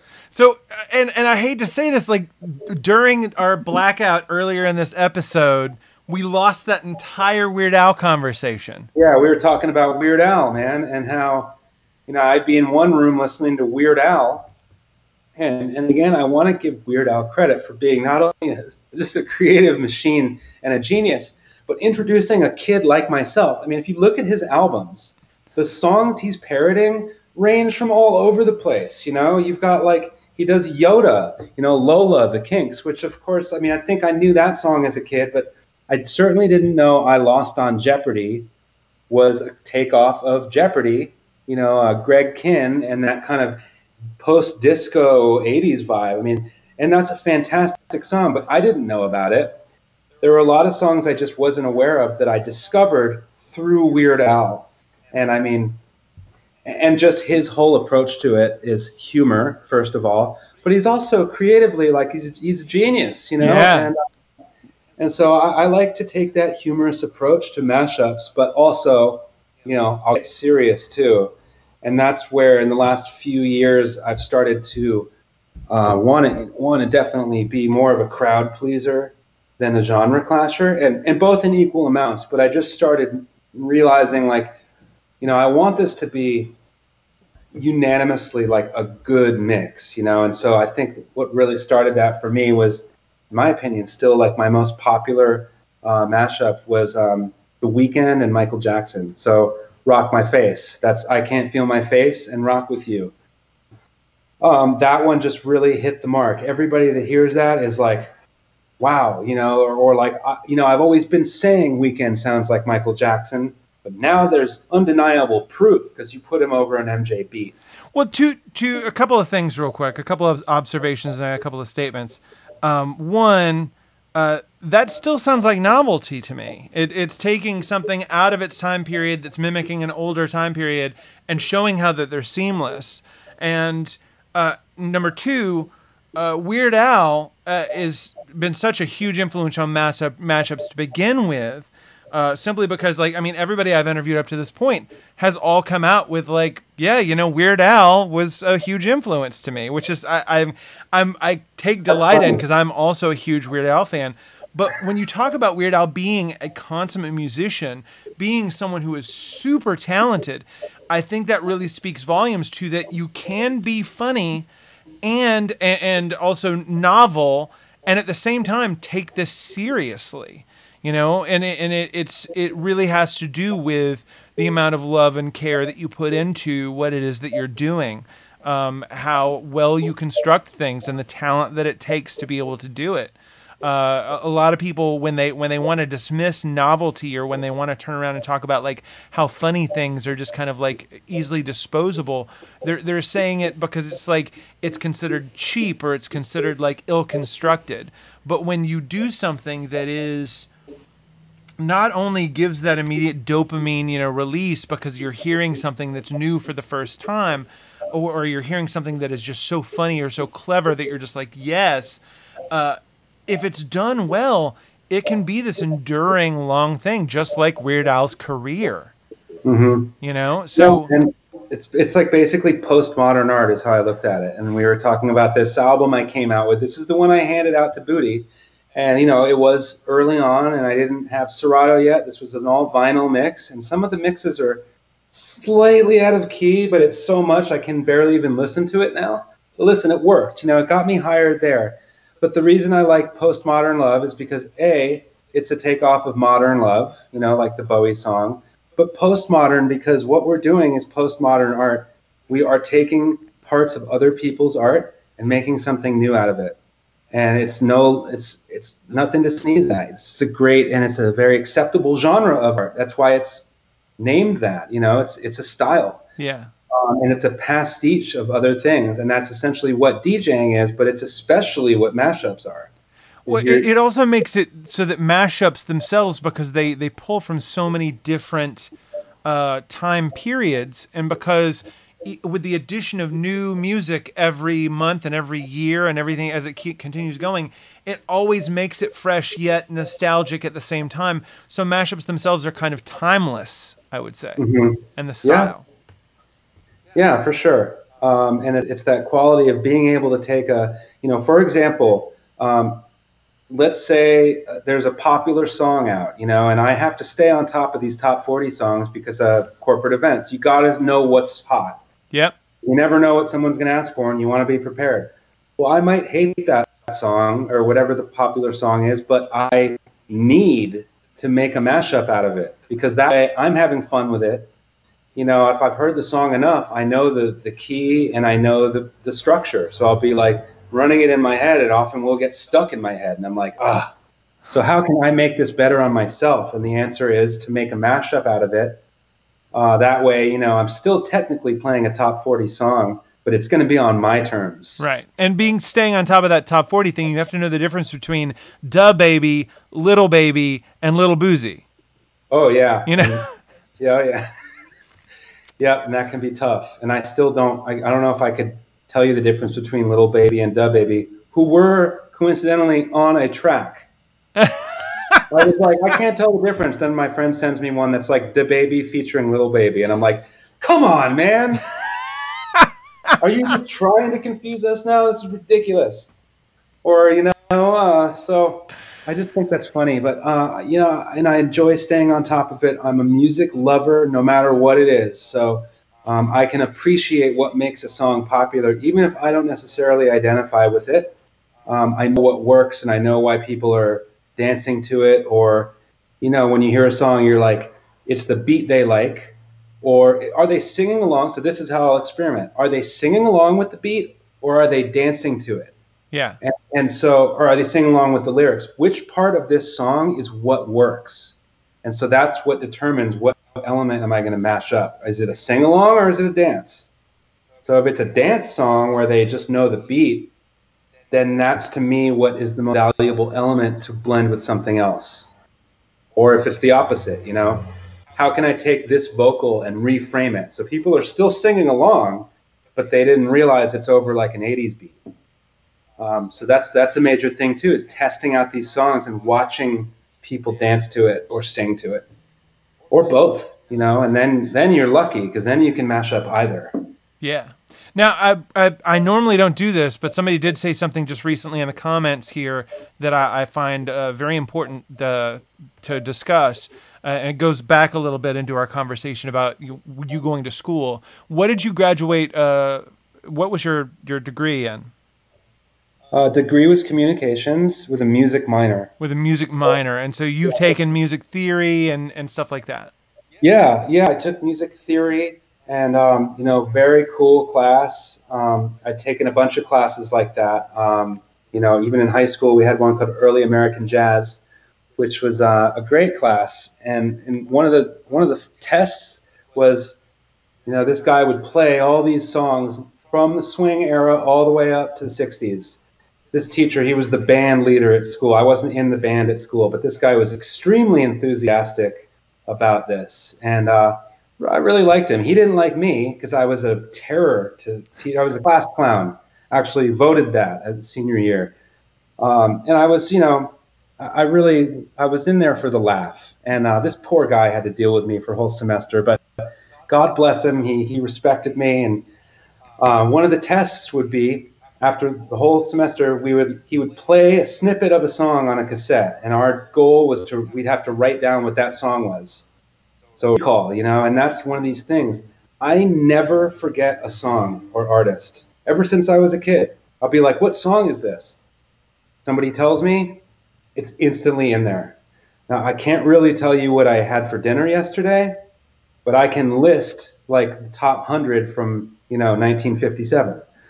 I don't know what it is. It's just like musical recall, like it's photographic memory of songs and the titles. And it's just, I don't know what it is. It's a very strange skill. So I aced that class because I had the ability to recall these songs. You'd be like, you know, what is this one? He'd just play it. And then I'd be like, oh, that's easy. Tommy Dorsey. Or, you know, artists that are like a century before I was born. And so that was a big influence. Yeah, so music theory and communications was more of like, you had these three aspects. One was like mass media, one was sort of family communication, and then one was like speech, you know, interpersonal communication. So kind of like speech writing and what makes a speech good and eulogies. I focused on that and kind of the mass media learning, you know, about those aspects. And then the music minor sort of rounded that out. But really, it was that role, you know, of throwing the parties at the fraternity. School was extracurricular. Real experience in college was from personal interactions, you know, the real life applications of this major, you know, without realizing it. And, you know, just people, you know, I like being around people. That's my thing. And that's, if anything, what I learned from college was that I thrive off the interaction and just watching people and solving problems real time. It's a personality trait I learned. It's much like, you know, a paramedic almost, or, you know, somebody that works in an emergency room. You like solving problems real time. And that's a thing about DJing. It's like there is no there's no then or future. It's what are you doing right now? There's not a problem that you can't fix. Mm-hmm. So I've learned I thrive off that more than anything. Solving a problem, no, of course, yeah, I know what you're doing with that. My life. Took me a minute, but yeah. Yeah, those were my majors, and I took a wide range. Luckily, the communications major at my school was sort of like a last resort for people that weren't going to graduate on time. So if you failed out of business school, you could still accomplish the entire major in just under 3 semesters. So what that allowed you to do is take a wide range of classes, you know, the real liberal arts education. Yeah. And I really enjoyed that. Well, there's something to be said about, like, getting an education not necessarily aimed towards a job, but like we as humans bettering ourselves and making ourselves smarter and learning a broader range of subjects to make you a more competent human, you know? Mm-hmm. Let's get back into this early Bootie thing, because again, I'm really fixated on your, it's really so interesting to me how, and this is what makes you different from a lot of the people that I've interviewed and a lot of the people that are within our scene, is that, or I should say the prominent people in our scene, is that you didn't come up in Gaibo, you didn't come up in any of the UK bootleg scene or whatnot. You had the early exposure to DJ Z Trip, which you thought was novel, but it didn't really push you.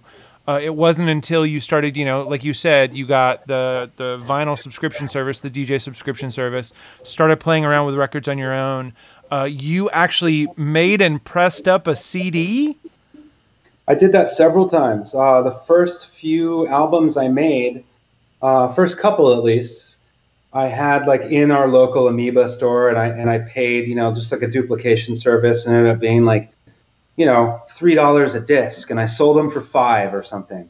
But specifically the very first one you did was called what? Oh, that was Postmodern Love Volume 2.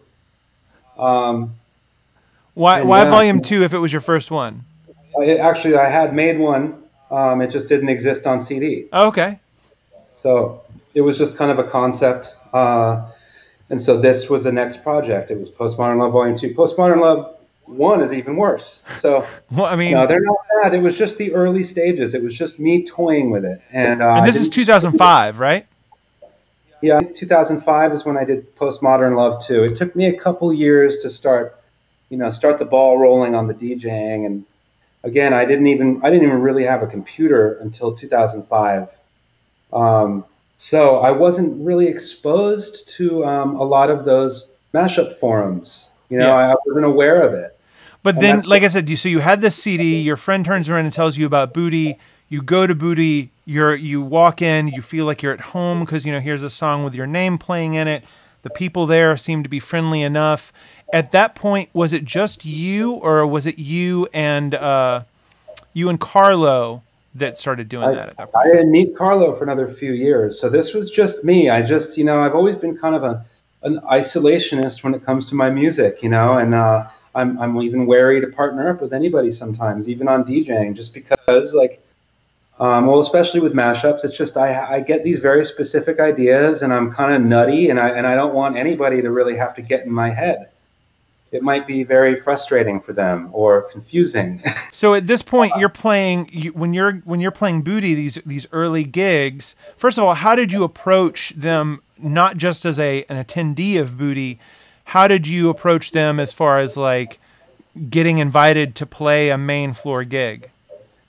You know, I gave the CD to them and just emailed periodically, I believe, and I just kept showing up and saying hi. The goal was really, I guess, a DJ, but it was more just to be involved in a scene that I could identify with. And that was really special to me. And hearing these songs that are like mind blowers, you know, the first time somebody hears mashups that are really good. And that's another thing I want to mention about Bootie is the bar is set so high. Like, yeah, you get mashups to Bootie, if it's not in key, you're gone. Like, I'm sorry. You know, there's a high level and the same level that I would like to think that I bring, you know. So I really identified with that. And then the mashups they were putting out on the top 10, I was like, each one of these is very well thought out, conceptually amazing. It's really cool. So I just latched onto that and I was showing up more and I just kept making more stuff. Once I realized what I was doing was a thing, I was like, so the first couple years is a real burst of ideas. And also, especially once I started to get more digital files and was able to mix things a little easier. And then I just kept submitting songs. And then I think one of them just hit the mark. One of them got their attention and they're like, oh yeah. And that was when I got the invite. And, you know, still, it was so long ago, but I remember it so clearly. And I think it was 2006 is when I got my first booking, maybe 2007. But I remember it very well, and just it was such a thrilling event for me to be on that in that main room and having people dancing to my stuff. It was like this is satisfying. And I had already had that feeling DJing for groups of people before, but this was a new thing because it felt like something I had done myself. Yeah. So that first gig, do you remember who was also playing on that bill? Like even just amongst Bootie crew, was it like DJ JR? Was it A&D? I don't know. I need to look that up because I know I have the flyer somewhere from my first night, but I think I was so nervous. I wasn't even like, I was just all nerves. But probably Party Ben, you know, or somebody like, it was the earlier days, probably Adriana or Mysterious D or any one of the originals. There wasn't a huge roster at that point. You know, it was the main staples of the creators of that party at that point. Yeah. And they did it best, to be honest.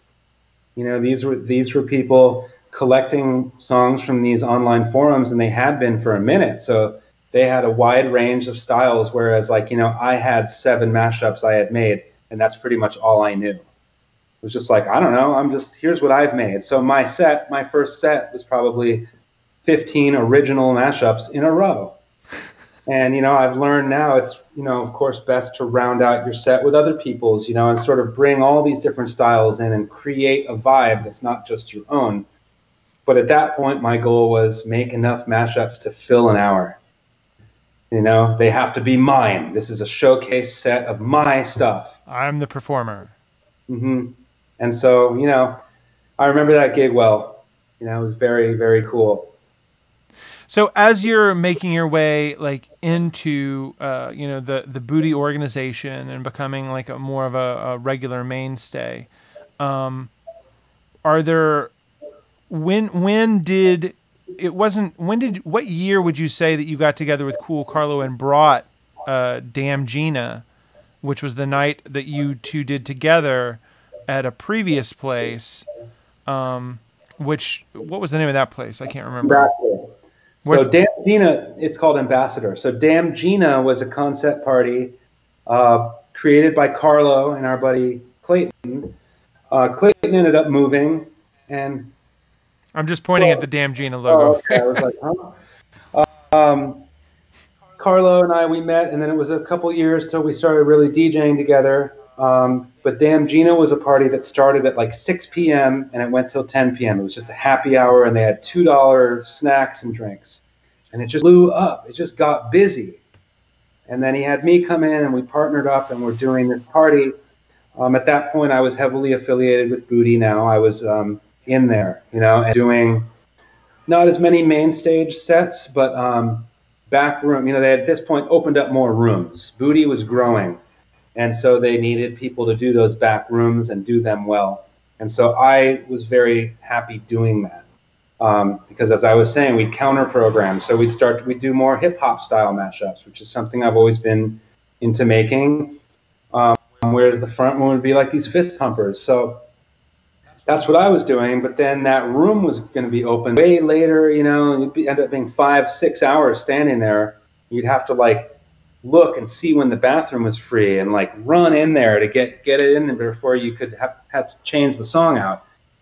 So we were asked, and this was a general trend for that back room, we want a duo back there at least. You know, we want to have 1 or 2 people acting as a collective in that room. It just makes it, just broadens the appeal, and it makes your life a little easier. So the natural choice for that was Karlo, because he had involved me in Damn Gina. We seemed to collaborate very well.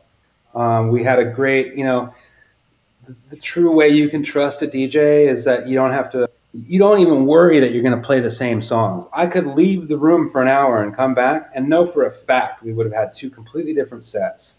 Yeah. So we were both bringing a different, but equally enthusiastic, energetic take to this party. And so Damn Gina Tuesday lasted, I think we did 5 years at Ambassador until they ended up closing. We were also doing Damn Gina East, which was in the East Bay at another place called Shattuck Down Low. Sadly, rest in peace to that venue. That was a cool spot. A lot of cool live music and a dark and dirty basement that was huge, great sound system. So we had, at one point, Damn Gina and Damn Gina East going on. So 2 nights a week that were cracking. And then literally the same month or 2, those 2 places closed independently of each other. But all of a sudden we had no Damn Gina. And just before that happened, we had been invited to do a Damn Gina room at DNA Lounge.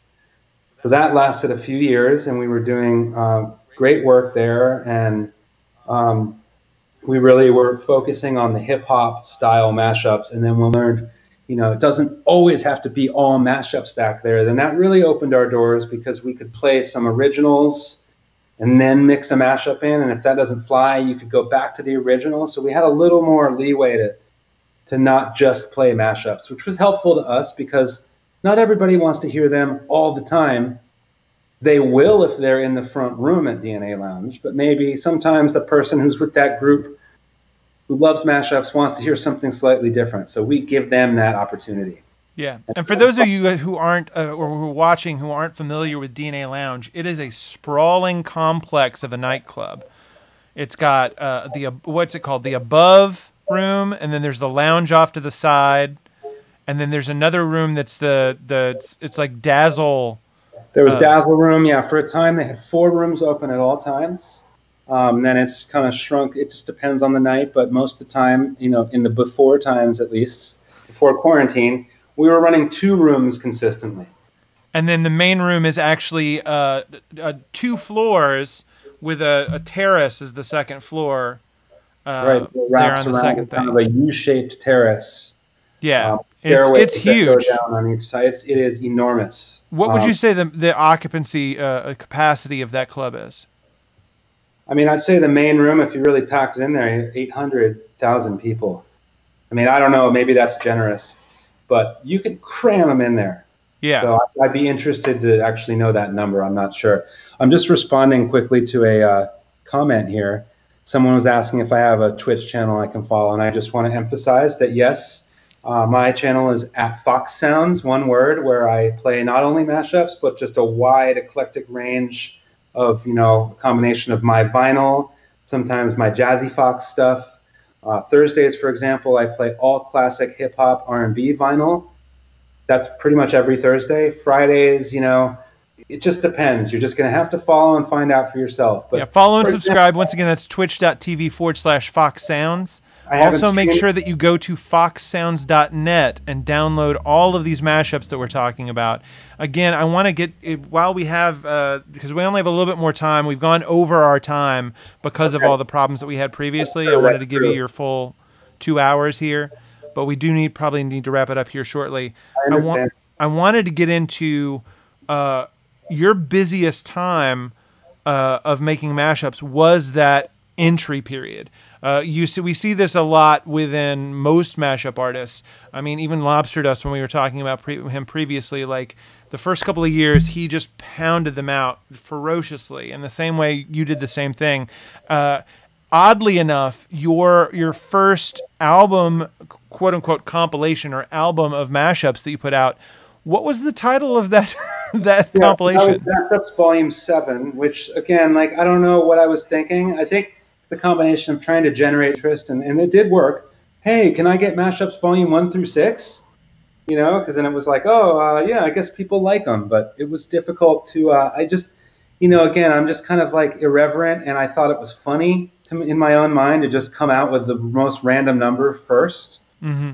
I don't know. I don't know why I did that. And then I came out. So the reason I stopped making CDs was because it was too much to maintain. So I had Mashups Volume 7. Then I made Mashups Volume 8, all on CD. And it was just getting too expensive to maintain. Where all I really wanted to do was just keep creating. And so that's why the benefit of the website came out. It's just one place where they all are, and they're free. You know, but as you could see, if you go to the link on the website, that's a drop-down menu for mashups. You can see it goes 7, 8, 9, and then it just starts going into random names. Mm-hmm. A lot of times these projects weren't created with a project in mind. It was just a group of mashups I had made over the last several months. Boom, put them together in a certain order and title it something. And in the last 2 or 3 years, which has been my most productive mashup since I started making them, I went through this kind of lull, which is a combination of wanting to do other projects and being really busy as a vinyl DJ, you know, and that is a whole energy source, is putting the effort into organizing records, constant, you know, getting ready for these private events where a couple sends me like 100 songs and I have to go through that. You know, this all takes up a lot of time, and I give my 100% energy to it. And then, as I was saying earlier, I need to balance that out with like health and other things. I can't just do music all day. Yeah. And so one day of that week might be dedicated to working out that playlist for that couple. That's a day that I normally would have spent making mashups. Yeah. So I've been really happy with the last 2 years of making mashups. You know, as was said by Adrian, I'm back. You know, and I've been really making like a very productive last streak that I'm very proud of. You know, and having stuff featured on compilations, and the ultimate compliment to me, having other DJs play my track. And so, for example, the other night, we were watching the Motown On Mondays stream, and a DJ I've met once, maybe in passing from LA, played my song. Did not know I was watching, didn't know. And that to me was like chills down my spine. A real dopamine burst. Just like, that's it. Like, make a mashup or a blend or whatever, you know, that other people want to play. That's the goal now. It's like, sure, I can make these funny ones that are conceptually ridiculous, but I want ones that someone can work into a set, you know, that doesn't necessarily focus on blends or mashups, that fits in there naturally. And so that's been just more DJing at Motown on Mondays and corporate events has really made me into more of a crowd pleaser. And so that's a main, you know, and still remain true to my style, and which I think at this point can be defined as smooth. That's 3 O's and a V. Okay. You're the yacht rock of mashups. Basically, and that's what was mentioned to me is my reputation among the Bootie crew is I'm Mr. Smooth, you know, and there are a lot of other great DJs that can just annihilate that fist pumping segment of the night, and God bless it. You know, that is an amazing, and I'm just not quite. I could do that, but just I'm more drawn to the funk and soul, and that's just me. I see that as a plus. I see that as a giant win, number one, because like we discussed earlier, like as a DJ who, you know, plays other people's mashups, it's like it's good to have people who can fill in the 96 BPM to 116 BPM range, as well as something that you don't get a lot, because there is that prejudice thing. It's hip hop and R&B. Is you're using all of these hip hop or R&B instrumentals. You know, you're using things that rock a party, and that I know rock a party, but don't often get thrown into a mashup, club atmosphere. And so your stuff fills a giant hole. It's a need, really, within the community. And not to say that there aren't other mashup producers that do this, because there are plenty that also I feel like need more recognition. And also, to tie this together with our conversation that we've had here today, your mashups are tied together. Like, first of all, let's go into you are really an extrovert when it comes to sports. While you joined a fraternity out of necessity, you really did enjoy that interactivity with a crew and a group. You didn't have any bands growing up. You're a music maker, but you did a lot of that in solitude, right? So this is your personal thing. Yeah, and I mean, that tape thing I was saying about double tracking myself, I was embarrassed to let people even know that I could sing. And it's weird. It was like this kind of thing I kept to myself. And it was that way in college. It was almost like, not that anyone is going to judge me, but I just felt like they might. Yeah. And I don't know what it was. I just had these other extrovert qualities where I was kind of a leader and people would look up to me and I'm a good friend and all that. But then when it came to music, it was just like this thing I did that people knew about, but it was a release for me. And it was the exact opposite. And I did try to work with some bands for a while, but I just preferred kind of working alone. It was like a cathartic thing for me. I find it interesting to look at, too, your musical trajectory as a DJ and mashup artist, too, because it's like, again, you heard that Z-Trip thing. You weren't connected to any kind of a peer group. There was no UK scene for you. You weren't on Matchsticks or Gaibo or any of these other things. And you did find a peer group, but it was locally through Bootie. So you already, your peer group started at the top of the US mashup scene, and you got in, and like you were saying, the pressure was really high on you to produce high-end mashups, because it's like they're used to receiving the best. They require you to have things in key and everything else like that. So you still got the tutelage that you would get from, the Tweaks room on Gaibo or anything else like that, but specifically within this context. So you stayed in this context. And when you look at your other stuff you did, Mashup on Mondays, the Smoked Out Soul stuff, when you talk about all of your side projects, Jazzy Fox and stuff like that, and then even your own bar gig there with Laszlo. At Laszlo, but it's called Foxy Fridays, or Original Foxy Fridays. It's a whole other story.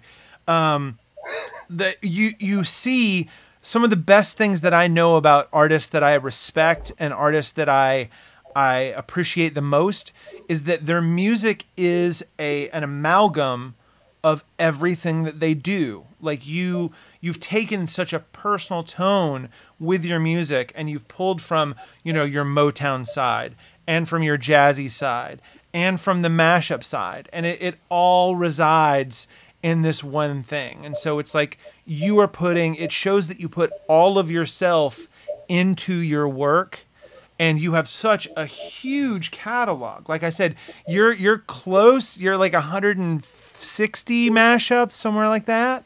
Yeah. And growing, because you're still making them. Still making them. It just keeps adding up, and I'm so excited about that. And it's taken time. I mean, sometimes it feels like the creativity slows to a crawl. Other times I just can't make them fast enough. And I'm kind of going through one of those bursts right now, especially because of my involvement back in the Bootie Twitch channel. And, basically was being asked to do a main stage set, which is something I hadn't done in a while. And that's no problem. It's just was like a mindset. I'm like, all right, well, time to start making some more stuff.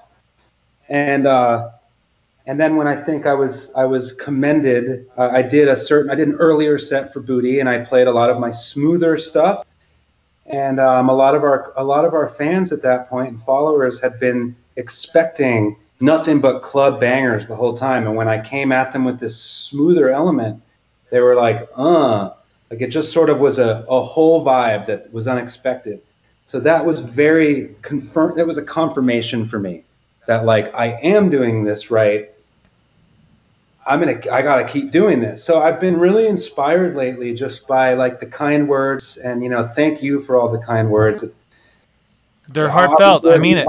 It's any artist can relate. You go through periods of doubt and value, and what is my worth? If you have writer's block, you can feel useless.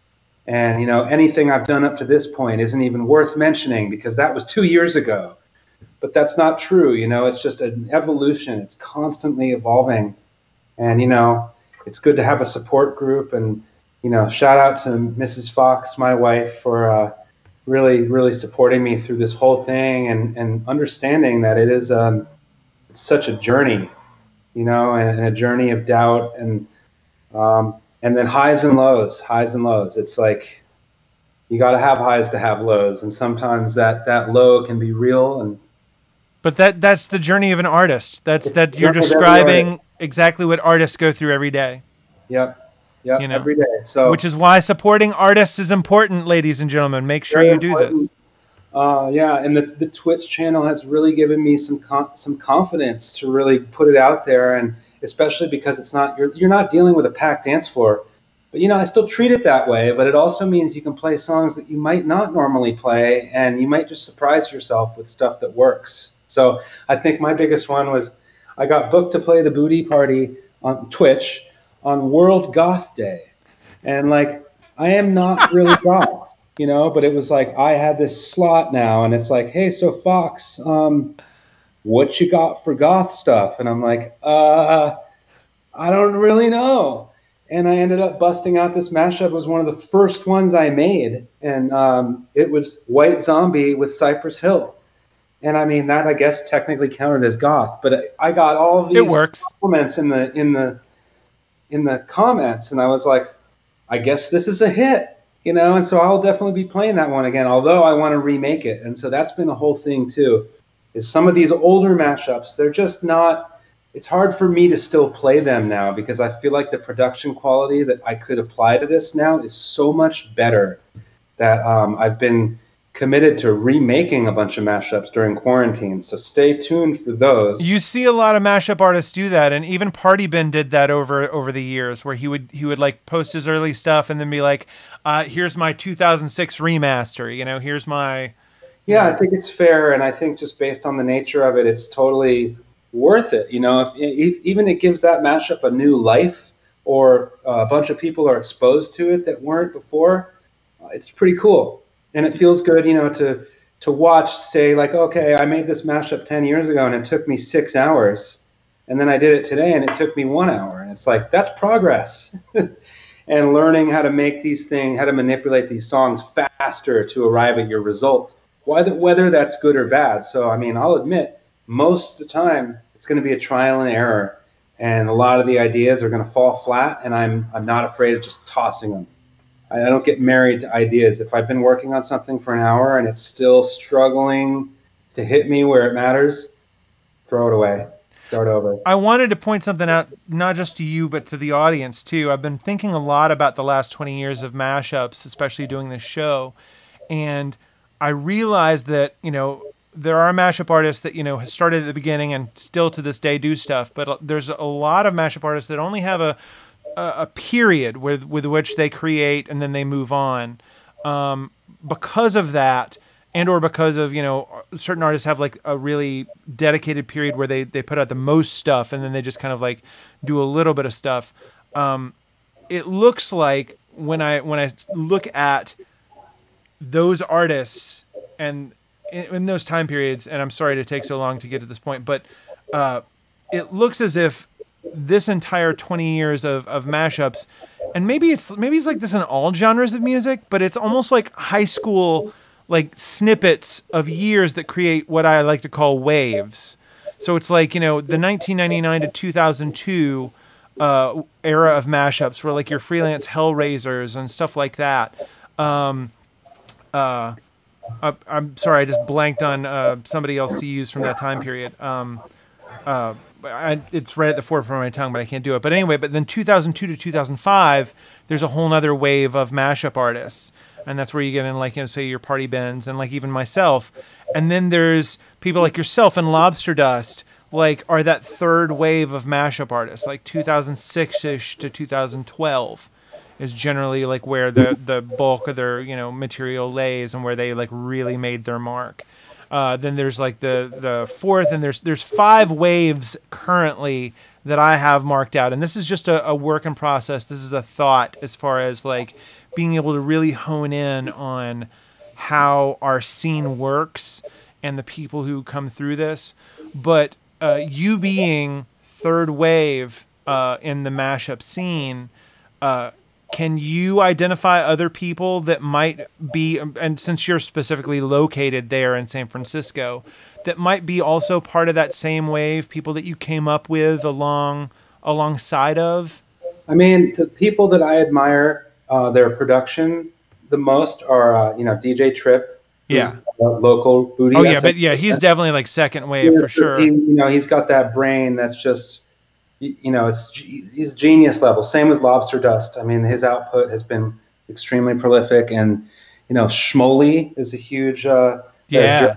I mean, and a lot of the metal, you know, huge influence. I know on a lot of mashup DJs, but you know, his metal mashups are mind blowing. You know, and I love the people that can think of concepts that just shouldn't work, but they do, and they work so well that you can even dance to it. So, you know, everybody evolves, but like at first, those are my main people that every time I see one of their mashups on the top 10, I know it's going to be amazing. Speaking of which, have you, since you are so about the groove when it comes to music, and you are so soulful with your stuff, and you're a self-proclaimed, you know, metalhead or rock fan, I'm assuming that you've been paying attention to the soul metal movement of Bill McClintock.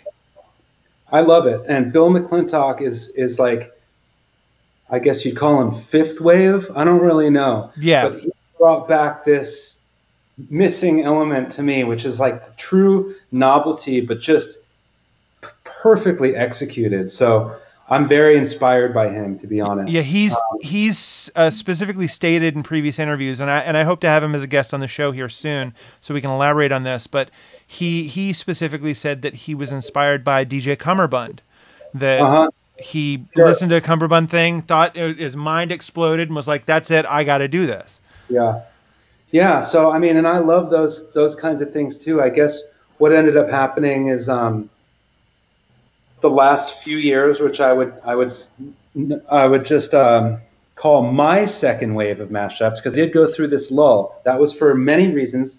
One of which was I was focused on the Jazzy Fox project, which was just kind of a consuming thing for me. And the second one, I just wasn't inspired by pop music for those few years. Whereas 2012 and prior, you had like Katy Perry and Rihanna and all these pop divas that I just couldn't stop mixing together because they were just fun, you know? And then there was kind of this lull where I just wasn't totally feeling it. And then you came back with like The Weeknd and Dua Lipa these last couple of years, and it's just all of a sudden I feel like I have more source material. I've become more inspired to make what my point was about this, you know, playing at Smoked Out Soul, Motown Mondays. That's not necessarily the venue for a Bill McClintock mashup. Right. Okay, so it's like that's when that MJ Weekend mashup works perfectly, because I have an element of Motown Mondays in there. You could totally play Rock With You at Motown Mondays and get away with it. You probably wouldn't play I Can't Feel My Face With You because it's too new. But put the vocals over that instrumental, it fits right in. And so, you know, it's always what I'm exposed to. So that I actually have a current one that's Dua Lipa, also versus Michael Jackson, Off the Wall, which I think is just pure heat. And I came up with that one while attending Motown Monday and hearing someone else play that. Plus, I have a buddy who listens to Dua Lipa. So I had all this like stuff going on in my head, and it was just like ding, ding, ding, ding. And I went home and made it that night. So I think there's like this isolationist thing. The isolationist aspect of making the music is cool. But I get my inspirations from being out in public around people and hearing other people do stuff. It's just a constant, you know, listening to the radio. It's just never ending, you know. And then, of course, the crazy jukebox that's called my brain that just, you know, if I go on a bike ride, we're talking like an hour, I might have, you know, no fewer than 35 songs rush through my head in no particular order. That could range from, you know, Chantilly Lace to Way Down Yonder on the Chattahoochee by Alan Jackson, and then back to The Weekend or something. It's just a stream of consciousness type thing. And, you know, I look at it as a trait, not necessarily a drawback. It's like this constant, random kitchen sink style of musical influences, and that's what I bring to it. But I'm able to focus on a certain vibe. So, for example, maybe later today I might be streaming. That's going to be all soul and funk. And you know, I put together a crate the other night for Motown Mondays that I wound up not using because my friend's one of his turntables was broken. So I have a set ready to go. That was all just kind of like pulling from the crates and being like, all right, I got a little 80s funk in here. I got a little this. And that's what I love about not planning a set is I'll just put everything in a crate, throw it in front of me. Let's just do this. Let's navigate this live. Yeah. That is the fun part for me is live, doing it live, like not planning a whole lot. And that's what gives me a thrill is I used to plan every set. I remember planning every set. I had things written down in order. That is boring to me now. You know, now I want to just see where it goes. And I think people like that too, because there's nothing wrong with a little bit of a mistake here and there. It makes it human. Yeah, you're interacting, you're having a conversation with your audience. And that's really what a lot of DJs, good DJs, are doing. Like when you talk about bedroom DJs, or when we talk about like people who, again, they're all in their head, they're like, man, I'm going to play this song and it's going to be the best thing ever.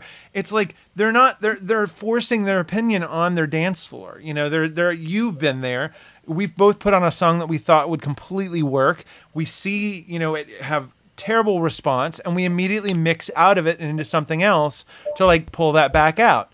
And then you find those things, you find what works, you find what doesn't.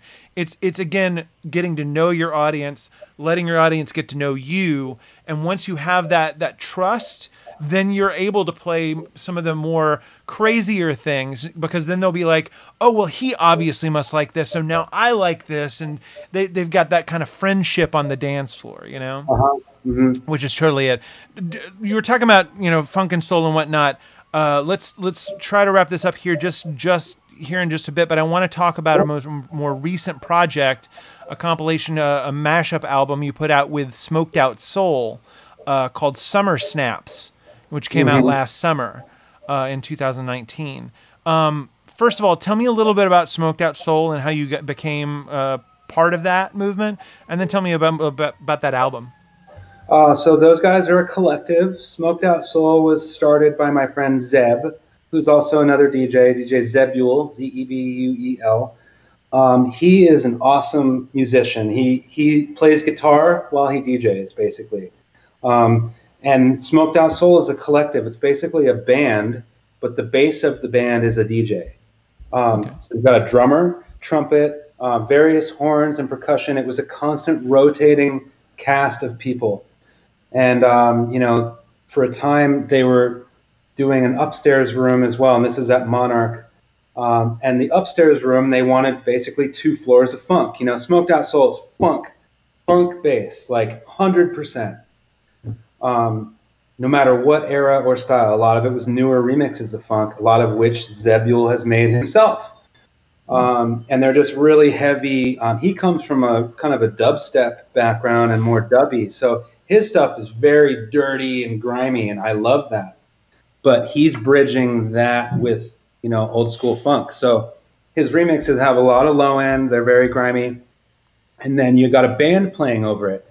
So he had me come in, and it was super fun for me because it really did feel like you're collaborating. You know, you're nodding to the drummer when it's about to change. Or I'll be like in order to make this mix after this song, because you're always planning a couple mixes ahead, is I'm going to speed this up a tiny bit. So I'd look at him and be like, you know, and he'd be like, oh, all right. Like, so we're communicating through that. And that was very satisfying. And then when Smoked Out Soul, they were putting out a couple projects and, you know, taking other DJs that had played with them. And so it was all mostly DJs that contributed to that project were guest DJs from that night. And my main affiliation with them for a time, for about 4 or 5 months, was I played all vinyl funk upstairs at the club, not downstairs. Downstairs was the main event, once again, like Bootie, but they needed someone to fill that space upstairs that could do it well. And, you know, I never expected anyone to dance up there. That's okay. What that room needed was just a solid, you know, some funk songs, like somebody up there handling it correctly. And then they ended up kind of like not having that anymore. That was club management wanted to switch things up and have 2 completely separate rooms. But I still maintained that collaboration with them. And so when they put out that Smoky Blends album, I had already made a mashup a while back, but it was just one that spoke for this party, really represented the vibe they were going for, which was kind of, you know, Marvin Gaye over DNCE. You know, there's another one of those songs, Cake by the Ocean. I know it's a popular song. I know it gets everybody going, but I kind of hate it. But what I do love is the production of that beat. I mean, that beat is funk. Yeah. You know, it's polished pop funk, and you can kind of clown on it for being very overproduced. But I'll tell you what, that's what makes people dance. That beat in that case is what got people to dance, not necessarily the vocals as much. So I put Marvin Gaye over it and did a couple little tricks to pitch shift it, and like it just works. It just works. And there's something to be said though about songs that we come to hate. Like, you know, there's a lot of people that are like hated NSYNC back when they first started and hated all the boy bands and stuff like that. And like you have something that's so predominant in our culture that gets played over and over and over again that your brain keeps feeding it to you, and while you hate it, it becomes, you like it through repetition and through nostalgia. But also the other great thing about that, other than, you know, you personally, you know, starting to like a song that you otherwise hated, is the redeeming power of mashups.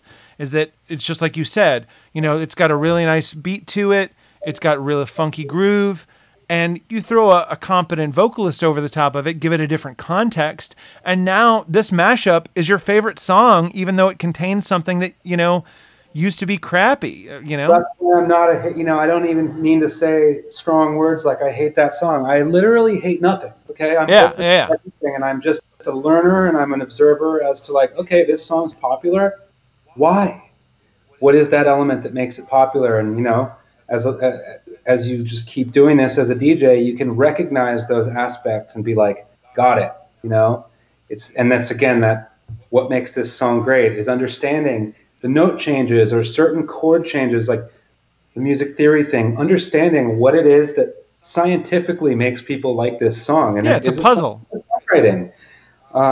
So yeah, Smoked Out Soul, and I even, you know, they're really good friends too. And I flew to Mexico last year and DJ'd Zeb's wedding, which to me was a huge, you know, ego boost just to be trusted to do that, because he's also a DJ and musician, and there were all these great musicians at this wedding in Mexico.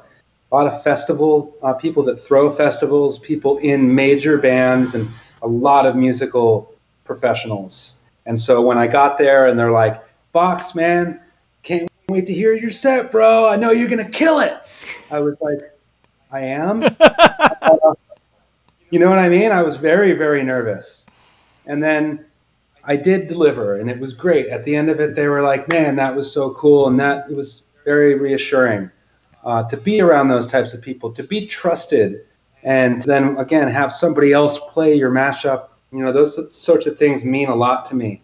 And that, not the approval that has taken control, but the more of a group involvement. So instead of making these just crazy, weird conceptual mashups, which I still will continue to make, I try to equally balance those out with crowd pleasers. And, you know, especially now DJing more on Twitch with the Bootie crew, who, again, shameless self-promotion, may be DJing Friday from 3 p.m. Pacific, 3 p.m. to 6 p.m.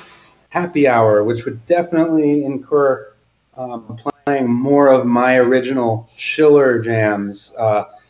You know, so please, you know, follow Bootie Mashup and follow me, and you know, I try to be as diverse as possible, and that's just because I need to be. I am equally influenced by all of these things: soul, funk, 80s. You know, you heard my 80s 45 set. I'm a music lover, and I love DJing and putting these songs together in a new order that may have not been heard. Yeah. There's just an endless source of influences, and I've been very thankful to be able to do this for a living for a long time. And now that I'm not making much money at all, you know, and I'm just doing it from my garage, basically, it's somehow inspiring me even more in this time because there's not really a lot of pressure. There are no gigs, right? Laszlo isn't open. Madrone, where we do Motown on Mondays, not open. You know, we pray that these will open again, of course. But in the meantime, can't stop creating, can't stop being myself. So thank God for Twitch, because, you know, if we didn't have this platform right now, I'd just be pretty bored and kind of miserable because I might still DJ for fun.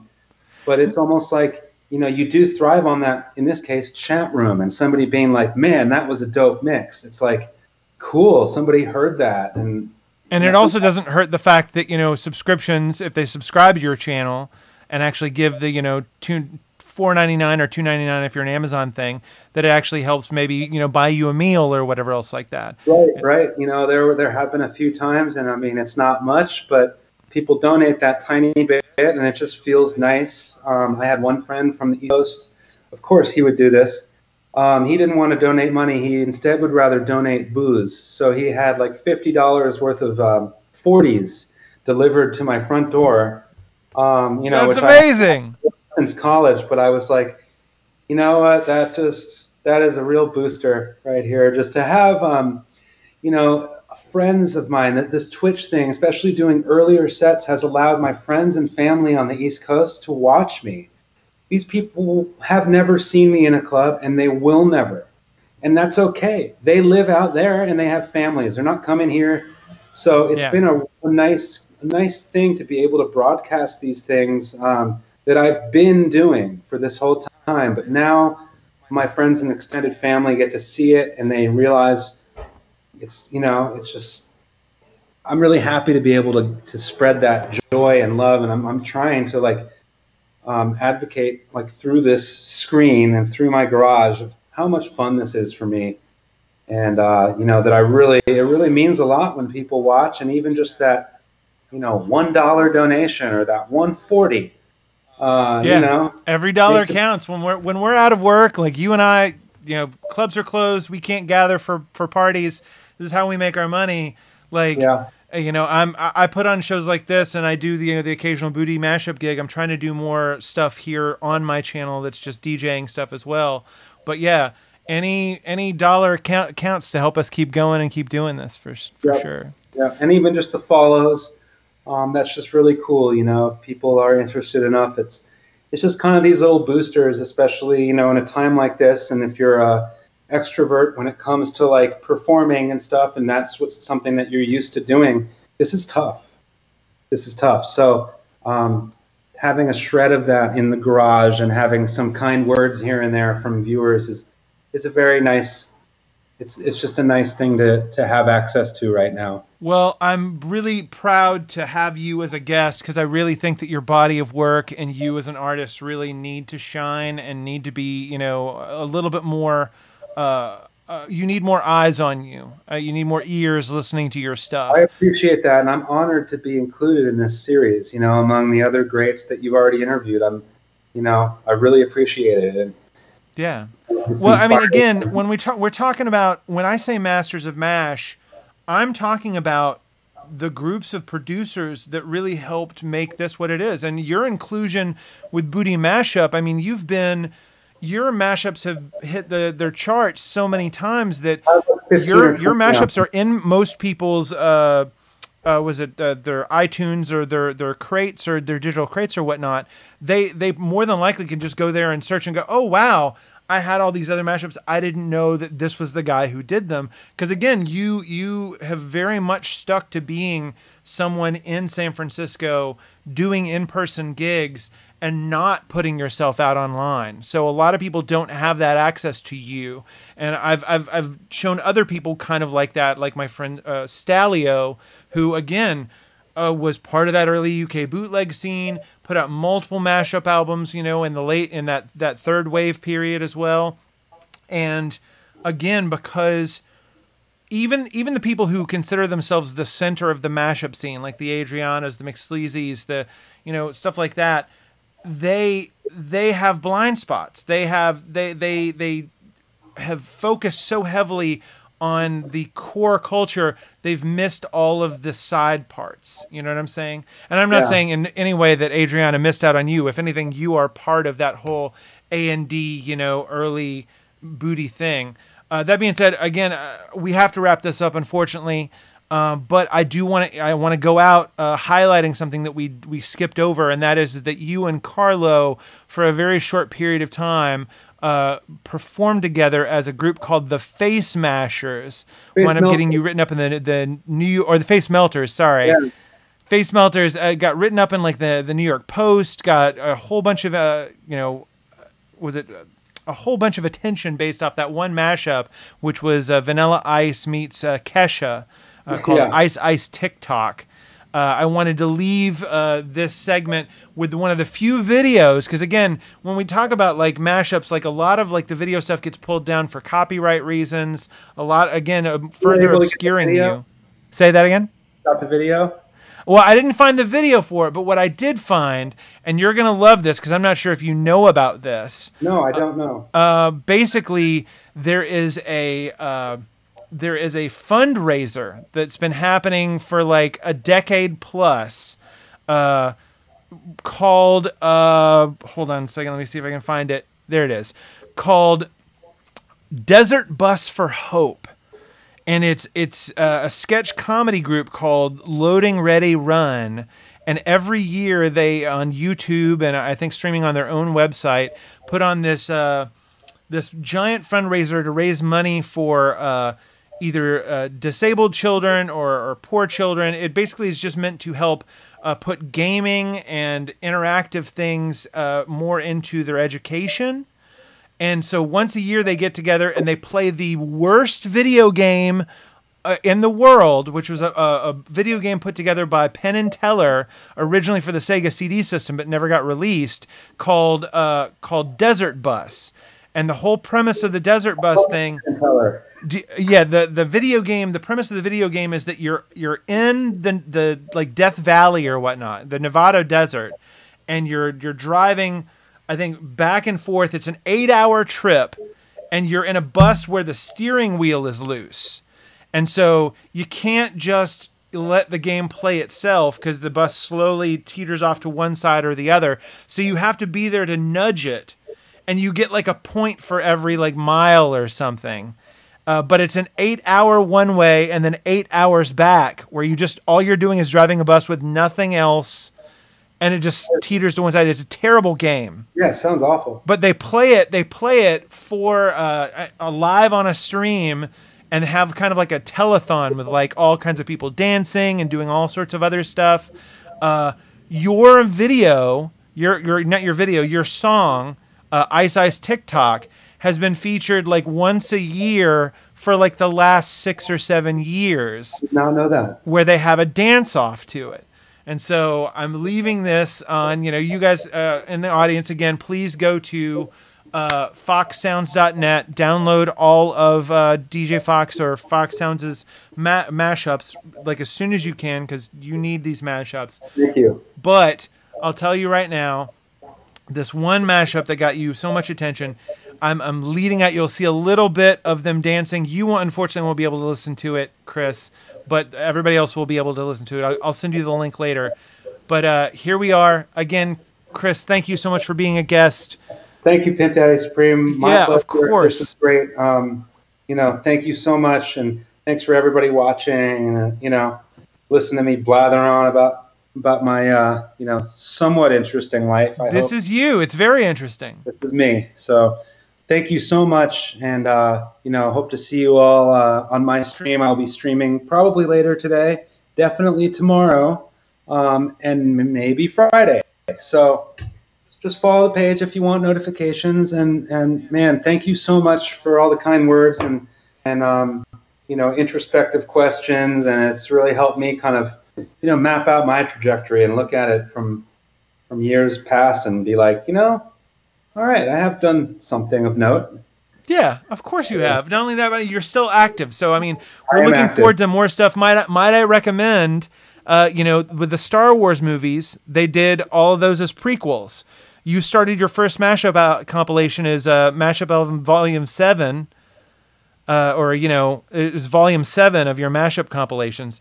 Why not make the previous 6 as prequels? That's a good idea. Yeah, I am experiencing a surge in creativity, so I just want to let everybody know that there is a lot more material coming. That's great. So I'm going to leave you guys, everybody in the audience, stick around for just about one more minute, because, again, I'm going to play a snippet of the Desert Bus for Hope charity dancing to the Face Melters. Again, see you next week at 2 p.m. Hopefully we won't have any technical difficulties, so we'll actually stay on our time trajectory. Stick around in the chat room. We're going to be rating Bootie Mashups, the listening party with Adriana A. here in just a second. But again, Chris, thank you so much. Thank you. Talk to you later. I'm so happy right now. There he goes. Don't stop. Alright, stop, collaborate and listen. I sit back with my friend, you envision something. Grabs a hold of me tightly, flow like a hawk, daily and nightly. Will it ever stop? Yo, I don't know. Turn off the lights and I'll go to the extreme. I want my vandal. Stage it up, chunk like a candle. I don't actually know how to break dance. Like a poisonous blood. Shake it very well, yeah. When I play a dope melody, anything less than the best is a felony. Love it or leave it, you better gain weight. You better hit rules out of kids don't play.